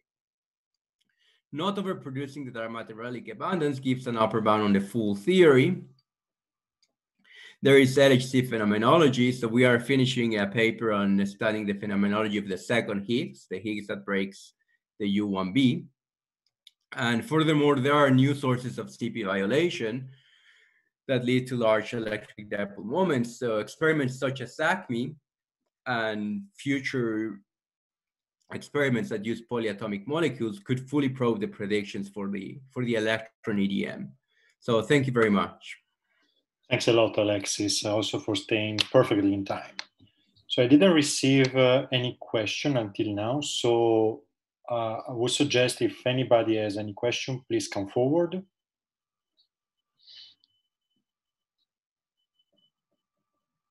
So in the meantime, while we wait for questions, may I ask you to go back to the slide in which you present your model? I got a bit lost. This one.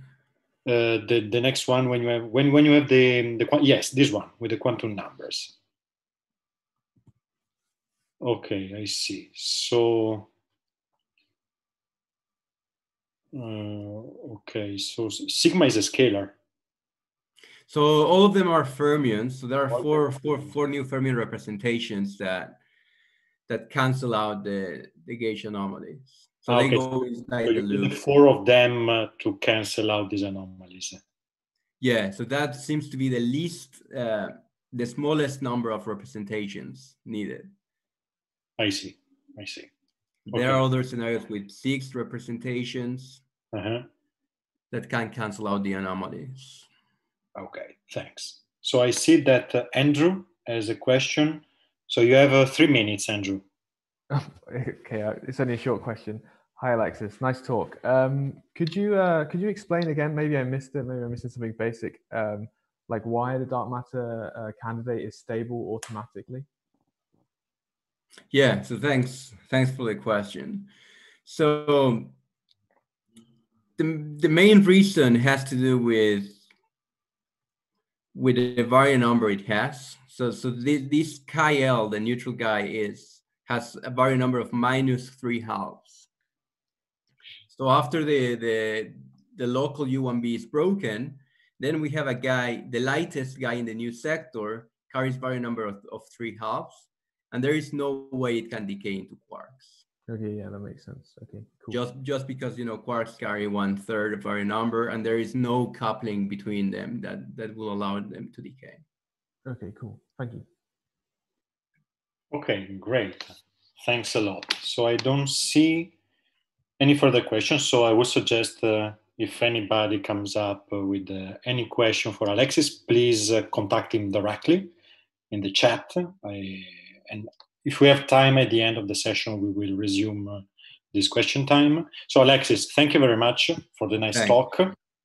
So we can move on now. Matheus. Hello, can you hear me? Yes, I can see you. Let's see if we, okay, I can also see your presentation. And the cursor? Yes, yeah. Yes, perfect. Okay, so you're going to have 20 minutes. I'm going to give you a warning after 10. Okay, so thank you, Enrico. I also want to thank the organizers for this opportunity. I think I'm not alone in daydreaming about the beautiful time that we could be having at the beach in Brazil, but maybe next year. So I'm a postdoc at Minnesota, and I will skip the introduction. We've heard a lot about dark sectors, some of the history and motivation to consider them from Patty yesterday, but I'll focus mostly on the neutrino Porto option here in this talk. And this may or may not have connections with the dark matter puzzle, but to me, this is motivated mostly by neutrino masses. Now, if we consider the neutrino Porto, and we do find some new heavy fermion coming from this dark sector, it is very likely that we'll be staring at a new fundamental scale in nature coming from these Majorana mass terms. Another interesting possibility for these heavy neutral leptons is that they have a life of their own in a dark sector. New forces, they may be subject to new symmetries that are not shared among standard model particles. And in that way, they can have interesting consequences for other problems like the dark matter abundance, or on a more speculative side, which is something I will focus on this talk, on experimental anomalies. If that's the case, then we can also search for them and their partners in the dark sector through the vector or scalar portal. So I'll work under this framework in this talk. The main motivation for me will be the mini-boon excess. So for those who have not heard about the mini-boon, this is or was an experiment at Fermilab. It gave almost 20 years worth of physics, and it still continues to put out results. So we saw new results in June, strengthening an excess of electron-like events inside of their detector. I think by now there is no statistical doubt on this success. It is there, but the question is, what is it due to? Is it poorly understood systematics or new physics? The reason one would suspect systematics and backgrounds is because the excess peaks at low energies and has a relatively flat angular distribution, which means that it's mimicking many of the very challenging to compute backgrounds in this experiment, namely single photon production and pi-zero production. Nevertheless, I want to emphasize that mini-boon is an inclusive experiment in the sense that any one of the topologies here on the right can mimic this signature. So it could be due to genuine electrons that are being produced by nu-e neutrinos inside of the detector, or it could be due to single gammas or boosted plus and minus pairs.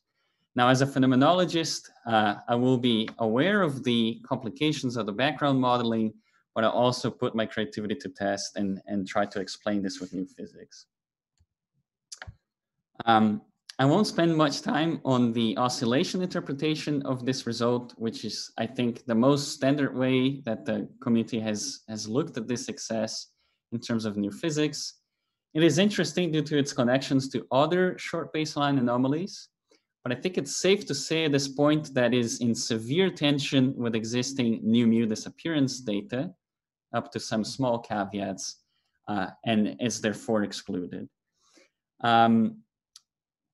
That means that people have decided to look into more exotic scenarios, so move away from oscillations and consider dark sectors in neutrino scattering, in the neutrino propagation, or in new states that are produced in the beam. In particular, I'll focus on these realizations here. This is a list of explanations that I took from Pedro Machado's slides from Neutrino 2020.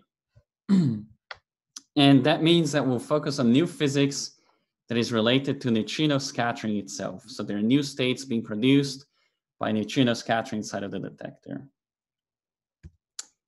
The way this works is that new mu's, which are the predominant population of this neutrino beam, will upscatter into some new state n, a heavy neutral lepton in this case, through a new force. And n, because of this new force, will also decay very quickly into E plus and minus plus missing energy. Now, for all of the rest of this talk, can be understood simply by invoking this signature here, where we're saying that heavy neutral leptons have new production modes, as well as a fast decay mode into E plus and minus plus missing energy. This possibility was first proposed by one of the organizers, in fact, Cardoso et al. Here, where they look at a light dark photon scenario explanation of the mini-boon excess. You can see the neutrino mixing parameters involved in this cross-section that you need are very small, so there are no tensions with new mu disappearance, for instance. And they were able to identify this region to explain the energy spectrum of the excess. Around the same time, a different group looked at the off-shell mediator case where the Z prime is heavier.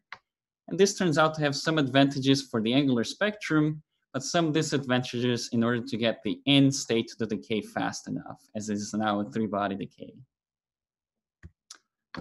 So motivated by this story, together with Asli, a student from Durham, and Silvia Pasquali, we worked on a very minimal but renormalizable model for this kind of dark neutrino sector.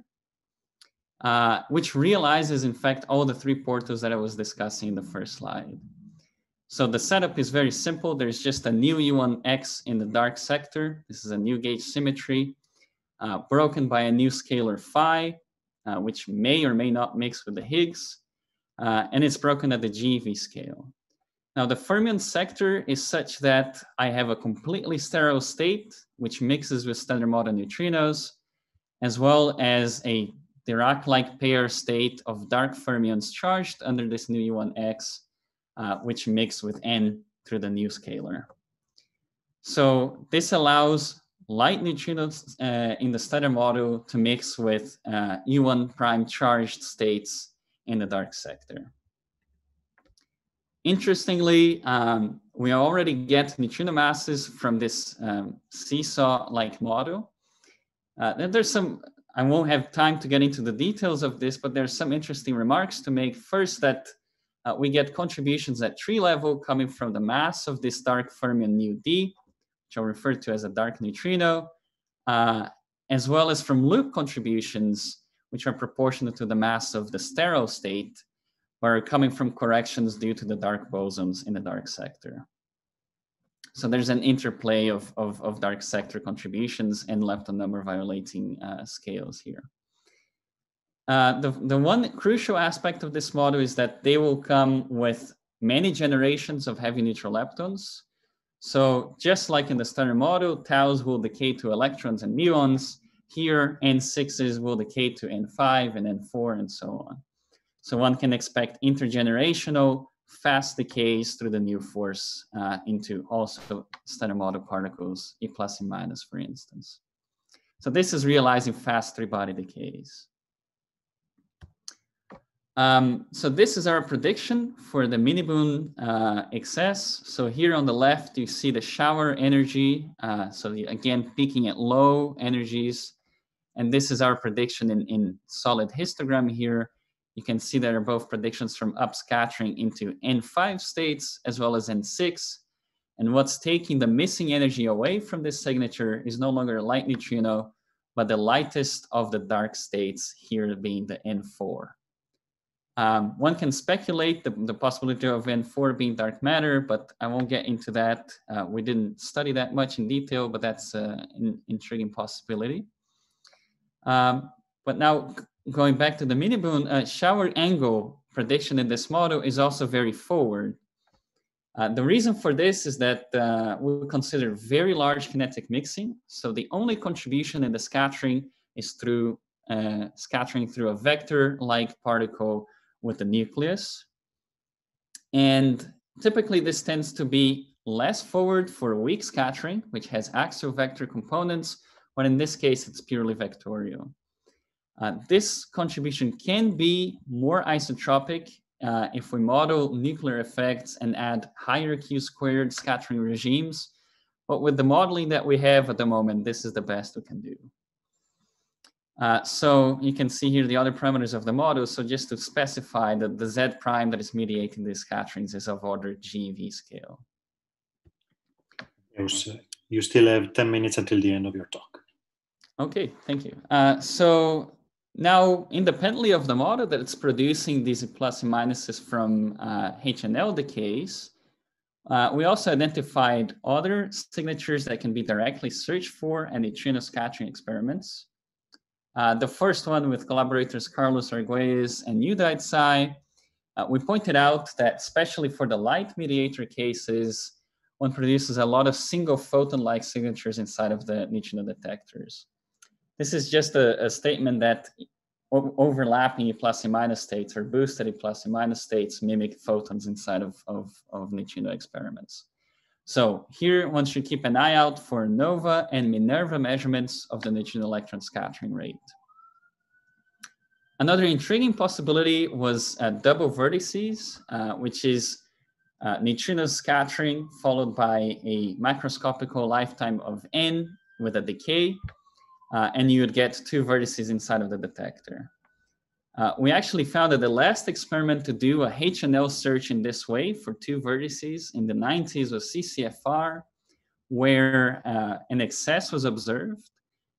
This is not the statistical effect. This is the statistics here is solid, but the problem is again the backgrounds. This success has not been explained with any known backgrounds that we know of to this date, but it has not been talked about as often because one would expect charged current decays to the HNL as well as neutral current in the minimal models. This is the reason why it's been kind of left behind a little bit. But we point out that in these HNL plus dark forces model, one does not necessarily have a charged current decay, and a purely neutral current signature is purely compatible with these, perfectly compatible with these models. Okay, so going away from neutrino experiments, there's also interesting things to point out about the mediators themselves. One is to revisit the muon G-2 anomaly.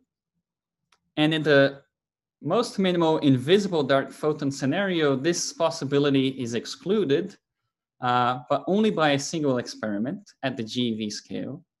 And that's Babar looking for single photon signatures recoiling against a large missing mass. Now, the point is that in our model, this Z prime is not invisible, but it's also not fully visible. It decays into visible stuff plus missing energy. So if this visible stuff is being vetoed in the single photon analysis, what is also not being reconstructed as a resonance in the visible search analysis, and these relaxes this collider bounds. And we found that for a 1 GeV, there's the possibility to explain the G-2 anomaly and relax the Babar bound to a reasonable degree. Of course, this is a gigantic kinetic mixing. So end production still takes place, but has never been no searches have been dedicated to this kind of final state.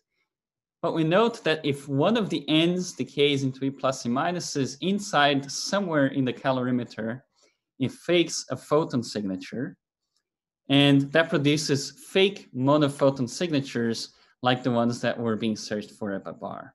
Now, these fake signatures do not have a bumpy-like structure and a specific missing mass, but they're rather more evenly distributed. And we found that there's actually a little bit of a constant excess in the data in this sample. Nothing to be super worried about, but at the level of 2 sigma, there is a preference for 50 signal events coming from these pseudophotons over just background hypothesis only. Finally, I want to point out a very important probe of these dark sectors, which is kaon decays. These are well-known probes of dark new states, and this is no different for these HNLs. So on top of the usual searches for charged lepton plus a missing mass for the HNL-N, what these models are predicting is that HNLs are decaying inside of the detector into E plus and minuses. Now, what one can do is to apply the peak searches and look for a potentially displaced E plus and minus vertex. So for the benchmark point of minibund that I was discussing before, there we expect order 3,000 events in existing NA62 data. So this can be searched for. Even more interesting is the case where the Z prime, the dark photon is not heavy, as in the case we're considering, but it's actually light. This was considered by Bertuzzo et al. At the beginning there. I showed you the plot. And in that case, the game is even more interesting because not only can I look for the invariant mass peak of the HNL itself as a missing energy peak, but I can also look for the invariant mass of the dark photon. So this is a two-dimensional plane of invariant mass of E plus and minus versus missing mass of N, and you would see a bump as a single point in this two-dimensional parameter space. This can be searched for with existing data in A62, and we're looking forward to these results. Finally, in the last few minutes, I just want to advertise some work that is coming out tomorrow. This is in collaboration with Maxim Pospelov. And before, we were considering kaon decays to 3 charged leptons. But the point here is that one doesn't have to stop at a single E plus and minus production inside of the detector. and that dark sectors, and we also consider MEV scale axion models, can produce multiple charged leptons inside of the detector for a relatively cheap price in terms of new physics couplings. And we've identified 2 decay channels, and there are more in the paper if you're interested, that have never even been calculated in the standard model or even searched for Arcane factories. And that can probe and that can have branching ratios that exceed of order 10⁻⁸ and 10⁻⁶. So keep an eye out for this, and just bear in mind that these dark sectors can produce multiple charged lepton final states. So with that, I leave you with my conclusions. We considered HNLs as part of a rich dark sector. We saw some novel interplay between the portal couplings, and we saw the neutrino masses can also be sensitive to the presence of these dark gauge symmetries. We explored the possibility to explain mini-boon, muon G-2, and neutral current vertices at the CCFR, and showed some future prospects to test the model. So with that, thank you very much, and I'll be happy to take any questions. Thank you very much, Matheus, for the very nice talk. So we have a couple of minutes for questions. So let's see if anybody comes forward. Please, if you have any question, you can ask it directly to Matheus. Okay, so maybe while we wait, would you go back to the slide in which you were showing the upscattering of, not the upscattering, that one, next one, this one, the double vertical. Yes. So did you guys check whether these, the parameter space in which you can accommodate nicely mini-boon can also explain this excess? The CCFR one, you mean? Yeah, the CCFR one. Yeah, so we did a check where we estimated the DIS cross-section, because this is essentially what's coming into the scattering process for CCFR, because these are much larger energies. Yes. And for the lifetimes that were actually constrained from other processes that I didn't really mention here in the talk, we checked that for those lifetimes that we had already chosen, you could explain the typical gaps that we're seeing in CCFR. So the normalization rate is compatible, although we didn't do a full analysis of the experiment. And the separation gap between scattering vertex and decay vertex was also compatible. Nice, yeah. Very nice. Okay, so I don't see any further questions. So, I mean, I'll be around if people have other questions. They can send me on the chat. Yeah, or you have. So maybe it's better since we have just 30 seconds left. Okay, so Matheus, thank you very much. Thank you. Again, so if you have, if any of you have questions, please send them directly to Matheus. He'll be around. We move on. Thanks again, Matheus. Yeah. So next speaker is going to be Martin Vollmann. Yeah, hi. Okay, hi. So I can see. So you can see me. You probably see already my. And I can see the presentation. Yeah, and I will activate the pointer. So if you see my pointer probably already. Yes, yeah. Yes. Okay. So we're gonna have 20 minutes, Martin. After 10 minutes. Okay. That's nice. Okay, so thanks. Yeah, I'm very excited to be here today. My name is Martin Vollmann. And yeah, I would like to spend the next 15 minutes plus 5 talking about my latest work. Here you see it. Came out last week. It's my first single author paper, so I'm very proud of it. So in case you haven't seen it, so please don't miss it. And this is on yeah, the development of theoretical tools for searches for dark matter using radio. So since I'm aware that many of you are not that familiar with this messenger, with the radio as a messenger for dark matter detection, so I thought I could put you in some context, and so yeah, as you probably do know, dwarf galaxies are very good objects to search dark matter with, because they're dominated by dark matter. And yeah, so if you have, for instance, WIMPs, the WIMPs particles, they will annihilate inside the dwarf galaxy. They will create electrons and positrons. They will dump these electrons that then will eventually lose their energies by yeah, the interactions with the magnetic fields there. And so they emit radiation, as you know, this synchrotron radiation that you can capture by your telescopes, and these lie in the radio band.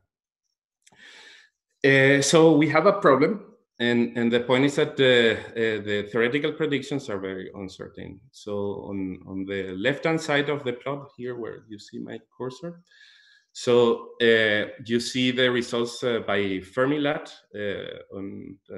so the limits that the Fermilab can put on the dark matter model here, the BB bar particular model, as a function of the dark matter mass. And in this lower panel, you see the theoretical uncertainties that is around 10% or the 1 in the most pessimistic case. But on the right-hand side, so you see the results of a paper that I put out with the collaborators from Louvain, the observatory. And so you see that the uncertainties span several orders of magnitude. And well, so the point is that so this unfortunate, of course, and the reason is that this depends strong on the magnetic field.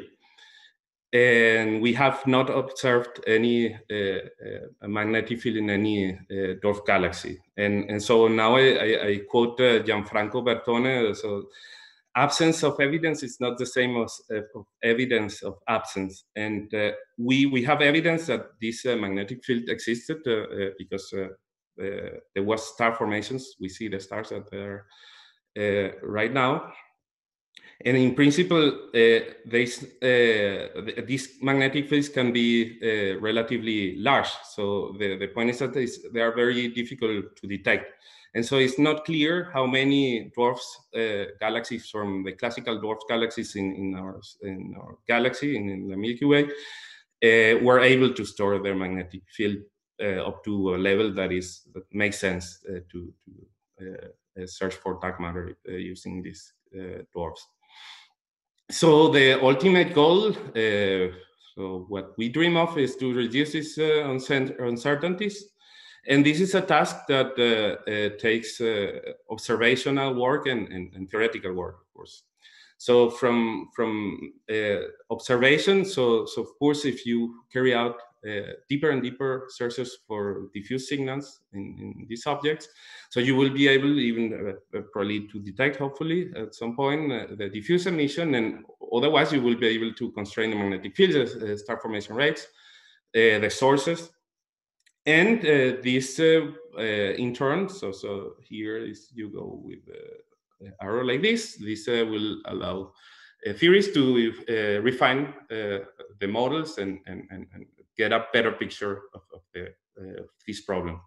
But on the other hand, so theory can also be useful for observation, because so you can, theorists, we can guide the strategies that astronomers use. And this is what we do in this work. So just to flash you what the results of my paper. So we develop a new semi-analytical method. So we were very comprehensive. So we discuss many cases, and we identify regimes where approximations are possible. Then we also explain the prescription we use to get the spectra in a very efficient way, so numerically. And yeah, as a consequence of our results, we also guide the next observation. So we suggest strategies for next observations. And I should recall that these methods are transferable to the X-ray community when they are looking for dark matter through the inverse Compton scattering process. So there are, of course, more motivations, complementarity among messengers, and that we have enormous collaborations and interests here. Here, these are radio telescopes that have already shown interest and worked on this topic and shown in chronological order. And of course, we have the SK in the future, so it's a promising future. And well, maybe some wishful thinking. So if we discover dark matter otherwise, say by the CTA, we can use radio observations to put constraints on magnetic fields. This would be a very nice application. So as you see, so I've spent already 7 minutes in the motivation, because I think it's the most important part of the talk. I won't go into many theoretical details because this might be not the right time scale to discuss them. But so I will just show you what the assumptions are. So the model, so it's a very simple model for the transport of the electrons that are done by annihilation, for instance. So you assume that there's a stationarity, you assume symmetrical spherical symmetry, sorry. And so then you parameterize the propagation through this diffusion constant, which you write as a power law. So the index and the normalization are parameters. The magnetic field is also known. And also here, there is this scale, this length scale that determines or that somehow describes the size of the diffusion zone in your galaxy. Here, for concreteness, we are writing the standard annihilation, S-wave annihilation of self-conjugate dark matter. But in the paper, we consider decaying dark matter and all kind of scenarios. So this equation has an analytical solution. This has been known for a while. So you have to introduce this so-called Zirawatsky variable that has units of length. So far, in the literature, people have considered this formula. Actually, I corrected it in my paper, which is a superposition of heat kernels. But in my paper, I focus on this representation in terms of Fourier modes. Note here that the Zirawatsky variable appears in the denominator, in the Fourier expansion appears in the numerator. So in the paper, so all the analytical properties of this Green's function are exploited, and we considered several cases. And then, so what I told you at the beginning, there are some regimes where you can find some approximations. So I'm not going to go into the mathematical details, as I said before, but I just can discuss the physics. So you have, for instance, in this case A. This case A is simply you create the electrons by annihilation. The electrons are not able to diffuse much, so they lose most of the energies at the point where they were created. So the regime B is a regime, so it will be clear in the next slide. So the electrons diffuse and diffuse in such a way that you lose all the information about where they came from. And the regime C, so the particles, they diffuse too much so that they don't have time to lose their energy. So these approximations, all of these approximations have something in common, and the common thing is that the observable quantities are there, so they have this very nice formula that you can factorize the morphological property of the signal times a spectral function. The spectral function is universal, it's the same for all regimes, but the halo function depends on which regime you are. So here, so you see this can remind... You're 10 minutes away from the end of your time. Perfect, thank you. So here you have something that is reminiscent of gamma rays. So the phenomenology of gamma rays, where you have this rho square and the J factor, so you can relate to that. Here is what I told you in the slide before. So here you have a universal shape, so something that doesn't know anything about rho. So all the information about rho is in the normalization. And okay, in the regime C, you have something that's a bit more complicated. So the results, so you have a huge variety. So I consider limiting cases. So for instance, here is a point mass. So it's like a halo. You have a Dirac delta sitting at the center, and then you dump the electrons from there. But you also have the fully shallow, so a chord profile, and the benchmark cases. Also for the spectra, I consider many cases. But here, so for time reasons, so I take a selected example here. So just to show you, so this black curve, dash curve, is the regime A. So this is the one I told you about, where electrons stayed at the place where they were created, and this kind of maximizes the flux that you can get. Then the regime C, so you retrieve the single emitter frequency dependent, and these are, of course, very suppressed. Something that I would like also to mention is that people in the radio community, is a bit technical point, they employ this so-called monochromatic approximation, and you should be careful in doing that, because you would miss all this risk phenomenology of the regime C.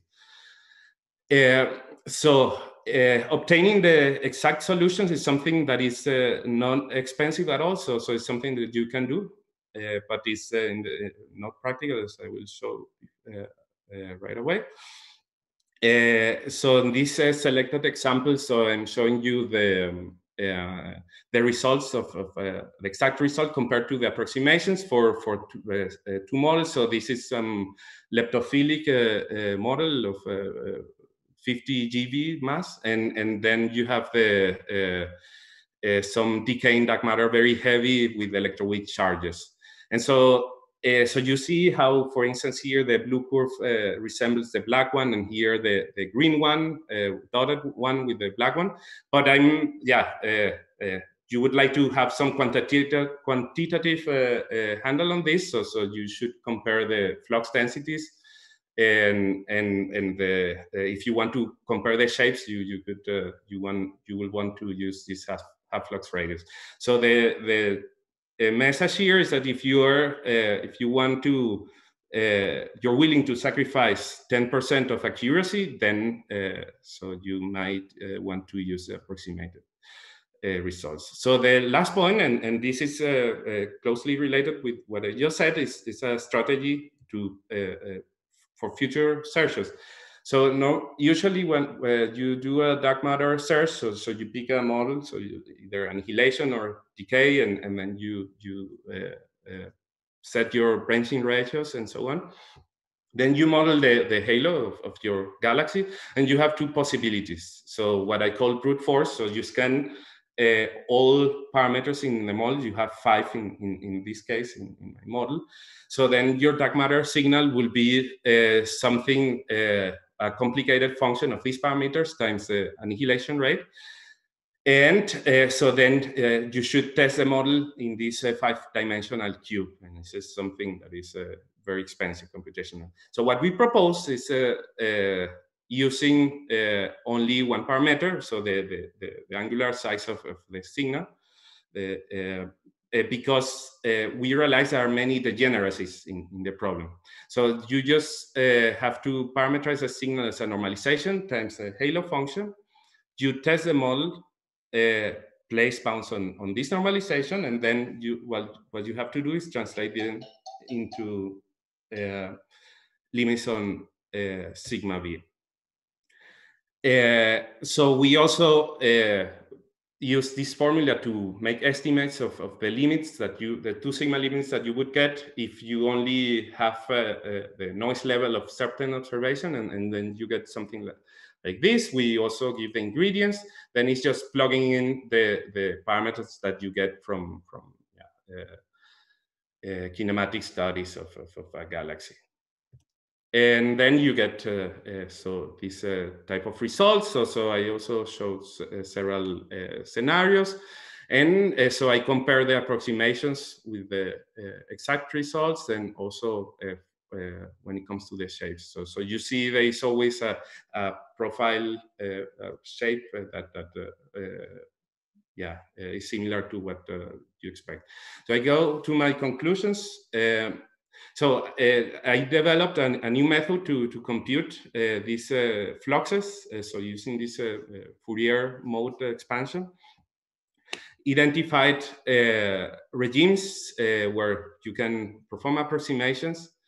We computed this for many cases. So all these cases are covered in the paper, and we proposed a new strategy to search for the signals, for the radio signals in these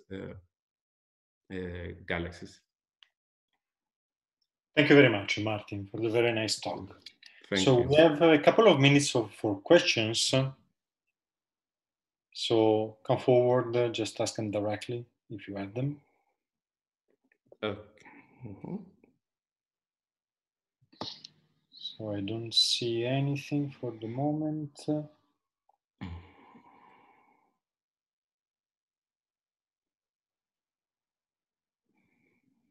Yeah, I guess the participants are starting to be overloaded. Yeah, I have a question. Yeah. Okay. Yeah. Otherwise, I have some slides that are not. But okay. The slides are on. Can you go back to the actual constraints currently? The observations. If you can go back to the actual observations.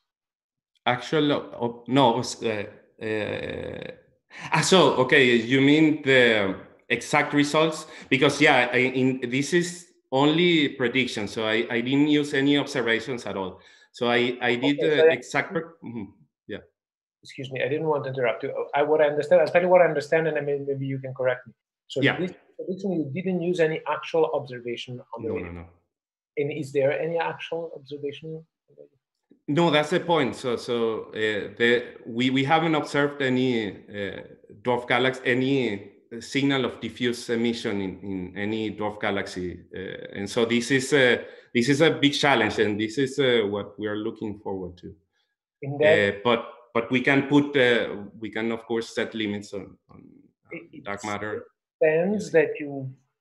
It still stands the fact that you would not expect to see anything from the dwarf because it's basically dead.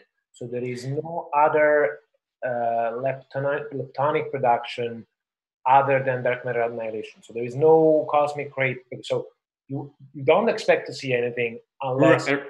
Exactly. Yeah. So we are assuming that the dark matter is the source of all cosmic rays. Yeah, of course. So there is a work by Marco Regis, 2014, where they discuss also scenarios, so standard scenarios where you have injection of cosmic rays from standard astrophysical processes.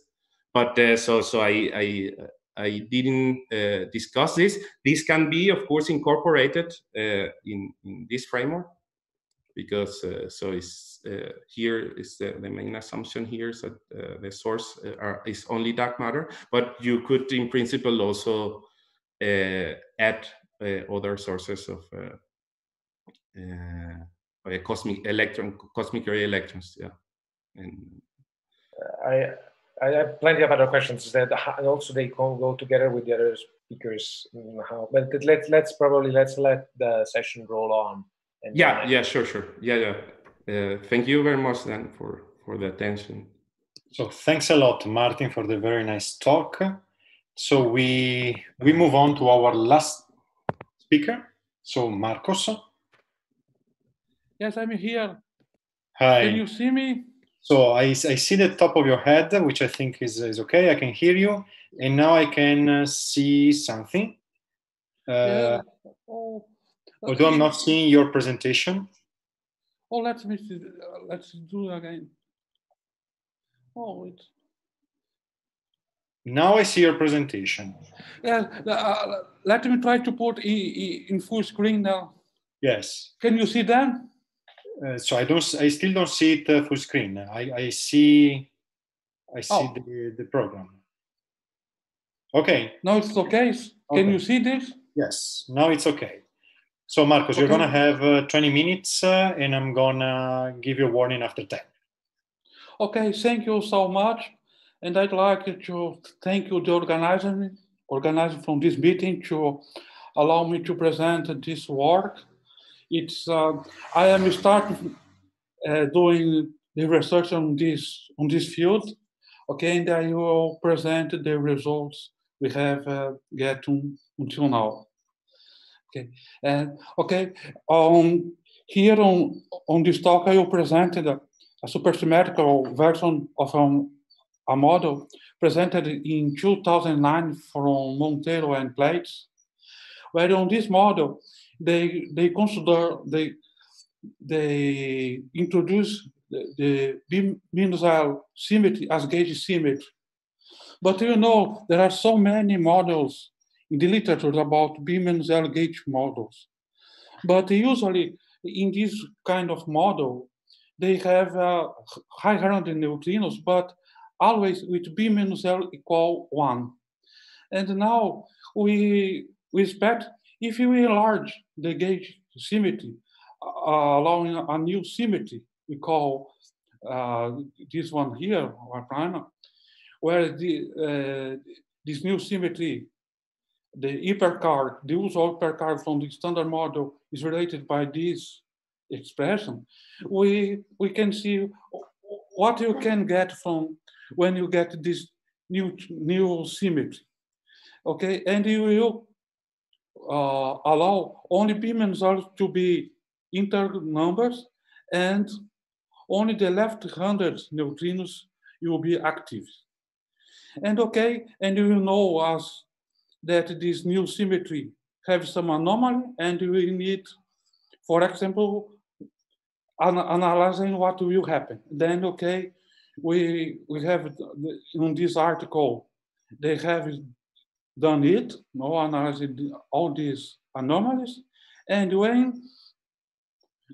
then okay, with these second assumptions, they have found that they can have only two types of model. The first one is like the usual, where you have B-L equal -1. And the second one, they have two high-energy neutrinos, have this new charge, B-L equal 4, and the third one has this new B-L charge.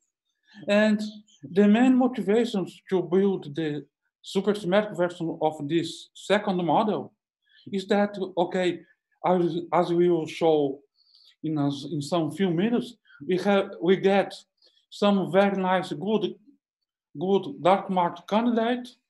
We can get all the neutrinos get mass at seesaw type 1 mechanism, and when you get the S neutrinos mass, you can generate leptogenesis on this kind of model. Then these are the main motivations to consider this new model, because as you saw. Then okay, on this model, we put, as we have done in the minimal supersymmetric standard model, we put the usual fermions in chiral superfields, where here are the usual left-handed leptons. No, in the green, we put this new quantum number, and in red, the B-L number. Okay, and here the leptons, here are the quarks in doublets, and of course we have the charged leptons in the singlets as high-handed representations, and we have here the two high-handed neutrinos with B-L equal 4, and the third one, this one here. Okay, as I said, we put all the fermions in the chiral superfields. Now then, okay, here we have the neutrinos, will be represented here, and of course we have also the S neutrinos. Then on this model, we have both two. We have left-handed neutrinos and left-handed S neutrinos. And now we have high-handed neutrinos and high-handed S neutrinos. In the scalar sectors, you have, as usual in the MSSM, AG1 and AG2. These two scalars, you generate a mass from all the charged leptons, the electron, muon, tau, and all the quarks. But now you need to put these four new scalars. These new scalars, they will break the symmetry from the symmetry from the hypercard from the standard model. Okay, this from you get from our model to the standard model, and we also need to introduce two new singlets to generate the Majorana mass from the high-handed neutrinos. And of course, you have the gauge bosons in supersymmetric model. We put them in the vector superfields, and here we write their expressions in this Vesumino gauge. Now, and here we have the gauge bosons, the gluons, the SU2 gauge bosons, O' gauge bosons, and P-L gauge bosons. Now here we have, beyond the charged bosons, we have the Z, the photon Z, and Z primes. And of course, as you know, this vector is, from this person, you know it's a real, they need to imply that lambda and bar lambda are the same. Then, okay, we see this, all Gaussians are Majorana fermions. And okay, it have a nice impression from the neutralinos and of course neutralinos and gravitino source. And also, okay, as I said, when we want to get this standard model, we can get a mathematical relationship between the gauge couplings from these new gauge groups with the usual hypercharge, and this relation is given by this relation, where this G1 is the coupling constant from the hypercard from the standard model, and you know from the standard model we can get these expressions and getting the experimental constant to get these values, and with this one, know this, and we can get, for example, knowing this new G epsilon prime, we can get the gauge constant from the B-L. It's given here in these pictures. And of course, as we get all the mass spectrum, we can build our Lagrangian. And the interesting thing is here. Now we see that our high-handed neutrino, they cannot interact directly with the Z gauge bosons. They can only interact with the new gauge boson from the new symmetries, because it are weak stereo neutrinos, and they can be good candidates for dark matter. Not only the high-handed neutrino, but also the high-handed S neutrino can be good candidates for dark matter on this model. Of course, this two second part, L quark and L gauge, are basically as usual on the MSSM,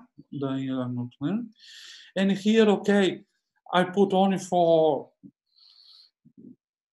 the part from the scalar. And why I'm saying this, because from this part we get our superpotentials, and in our superpotentials we get terms like on the standard on the MSSM. Sorry, Marcos, you are 10 minutes away from the end of your time. Okay, thank you. And this here, this you give a mass from the charged leptons. These terms and these terms in red, then you get the Dirac mass terms from the left-handed neutrinos. And as I said, phi1 and phi2, they have a Majorana mass from the high-handed neutrinos. And as you can see, when you get the mass matrix from neutrinos, we see first they are Majorana fermions, and they get mass from the seesaw mechanism type 1. And their masses can be, as usual, explained on these formulas. And of course, when we go get the soft terms to break this supersymmetry, we see here we can write these expressions. And we can see from this one, this term here with N1, and this here with the two high-handed neutrino with B minus L equal minus 4, we can get mass matrix from the S neutrinos. And of course, you get a new CP violatant phase that you can write on this way. And of course, with this, we can get, for example, leptogenesis scenarios, where the neutrino, S neutrino, can decay in lepton and usual scalars. And you write from our superpotentials, given here basically this parameter and these new parameters, we can get this decays that is where we are now in our work in this, where now we can get the mass spectrum from the S neutrinos given here, and with this we wanted to calculate the branch variation from these decays and see if you can explain the experimental data. And of course, we can expect from some signal from this model, for example, from LHC. And now we can get a lepton flavor violation signals given, for example, from this Feynman plot, where a key bar going the new neutrinos or new S neutrinos. And of course, this new neutrino can decay, for example, in electron plus muon plus jet, and also mix energy. And now in our work, we are in this part, for calculating this to try to see some cosmological consequences and some constraints from LHC. This is what I wanted to tell here, and I say thanks from the organizer to allow me to present this model, and thank you for everyone to watch me. Thanks a lot, Marcus. So I didn't receive any questions, so if anybody has any question, please come forward. So maybe while we wait, I will ask you a very quick question. At the beginning, when you were presenting the results about the anomaly cancellation, you're taking into account also, so in the two solutions that they were found, gravitational anomalies were taken into account, right? Here. Yes. Because I don't see them in the list, but I guess they were taken into account, right? Because otherwise the model wouldn't be completely consistent. Yes, then from here, you can calculate the number of new high-handed neutrino we can add on this model. Okay, I see. And when you go to this, we can put only integer number from the lepton number.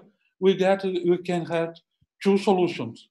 We can introduce 3 high-handed neutrinos, 3 with same numbers, or the second solution with 2 with P minus L equal 4 and 1 with minus 5. Okay, I see. Thank you. Okay, so I don't see any questions. So I would suggest if anybody has questions, you can direct them directly to Marcus. So we are at the end of the session. So let me thank one more all our speakers. It was a very, very nice session. Thanks a lot. So since we are 5 minutes early with respect to our schedule, I would suggest to try to resume. I have also an announcement, but first of all, let me try. There was a discussion between Maria, Malcolm, and Anna. I don't know if you guys solved it privately or you. I would like to hear about Anna. Anna had a comment, I think, from. Yeah, exactly. So I don't know. Maria. Anna, Maria, do you want to intervene and try to sort out the question? Anna. Hello. Hi, Anna. Hi. Let me shut down my microphone. But can I ask you to repeat the question that was addressed to you? Because I think a lot of people still don't remember. It was relative to Malcolm's talk about dwarf galaxies. I'll shut my microphone down. So I think Maria's question was whether it was actually a good idea to apply the spherical genes analysis to dwarf galaxies. I think that's correct. So I was just going to bring up, in particular, Justin Reed's method, GraphSphere, that well, Malcolm also used in the paper that he mentioned, but recently I have tested the method on dwarfs in cosmological simulations. So we actually model the formation of the local group and all the individual dwarfs. So you're taking into account tidal fields and so on. And we found that the spherical approximation works very well. I can send you the archive link to this paper. So we just selected a number of dwarfs that were similar in particular to the Fornax dwarf galaxy. And these have all kinds of different orbits. And on the whole, we found that tides, for example, do not make much difference apart from the recovery of the density profile in the outer regions. Also, in a number of cases, particularly when the dwarfs are aspherical, which we know they are, it's actually kind of part of the method. You get out a sort of a statistic that tells you whether the model has been a good one. So say if your dwarf was very aspherical and the method did not return a very accurate density profile, say your likelihood or your chi-squared for the fit is also very bad. So that is kind of an indication that things have not gone so well. But on the whole, we found that for these cosmological dwarfs, the spherical approximation works very well. Yeah. I see. Okay, so I don't know if Maria, are you satisfied? Fabio, are you satisfied with the answer? We'll take it as a yes. Yes. Okay. Okay. Great. So yes. So you can I ask a question? Sure. Yeah. Thank you very much, Anna. So basically, you can apply. So you can assume dynamic equilibrium for these dwarf galaxies, and it's safe. This is what you are saying, and you have checked that with cosmological simulations. Yes, exactly. So for things like, say, Sagittarius, that would not be a very good idea because we can see Sagittarius getting tidally stripped on the sky. So maybe you might want to avoid doing genes analysis on Sagittarius, but we don't see also such extreme tidal effects on other dwarfs, Sculptor or Fornax in particular. Fornax has been a very interesting example for the core cast problem. And so I think for those things, genes has been a very good approximation. And we do actually, we recover the density profiles within 2 sigma, usually very well. There's definitely room for improvement. So we should really start thinking about taking the asymmetry of the dwarfs into account, etc. But at the moment, I think you could be fairly confident that genes analysis would return the true density profile within 1 or 2 sigma. So Okay. especially if you're doing kind of a stacked analysis, then I'd say it's good enough. You just have to, well, it depends how much you worry about the size of your error bars. So if I understand correctly, from numerical simulations, you take the pseudo observations, you apply the genes analysis to the pseudo observations, and you recover the profile that you know from the simulation. You basically are checking within, and this is in this paper. Yes. So we know exactly what the distribution of dark matter is in these simulated dwarfs. And then we just do exactly what an observer would do. So get some stellar particles, project them along the line of sight, get the line of sight velocities, and then try to recover the density profile from that. And it seems to work pretty well. That's lovely. Thank you. Okay. Thanks a lot, Anna, for intervening. So, 2 announcements, and then there is something special from Martin. So the first announcement is that for those of you who are speaking in the next session, I am about to make you co-hosts, and 5 minutes before the start of the session, I'm going to ask you to check if your sound and your share screen work. Second announcement is that we are going to have a poster session after the Collider session. So it's going to last 1 hour. So we are going to have to assign you to different breakout rooms. So we will give you many details at the end of the Collider session. Okay, so bear with us. Sorry, there is an ambulance. Sorry, I will disconnect.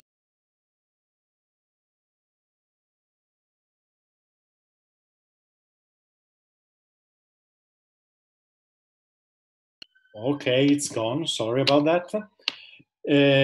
Okay, so we are going to give more details about the poster session at the end of the Collider session, but stay with us. We have many interesting posters at the end. And now Martin would like to show a few slides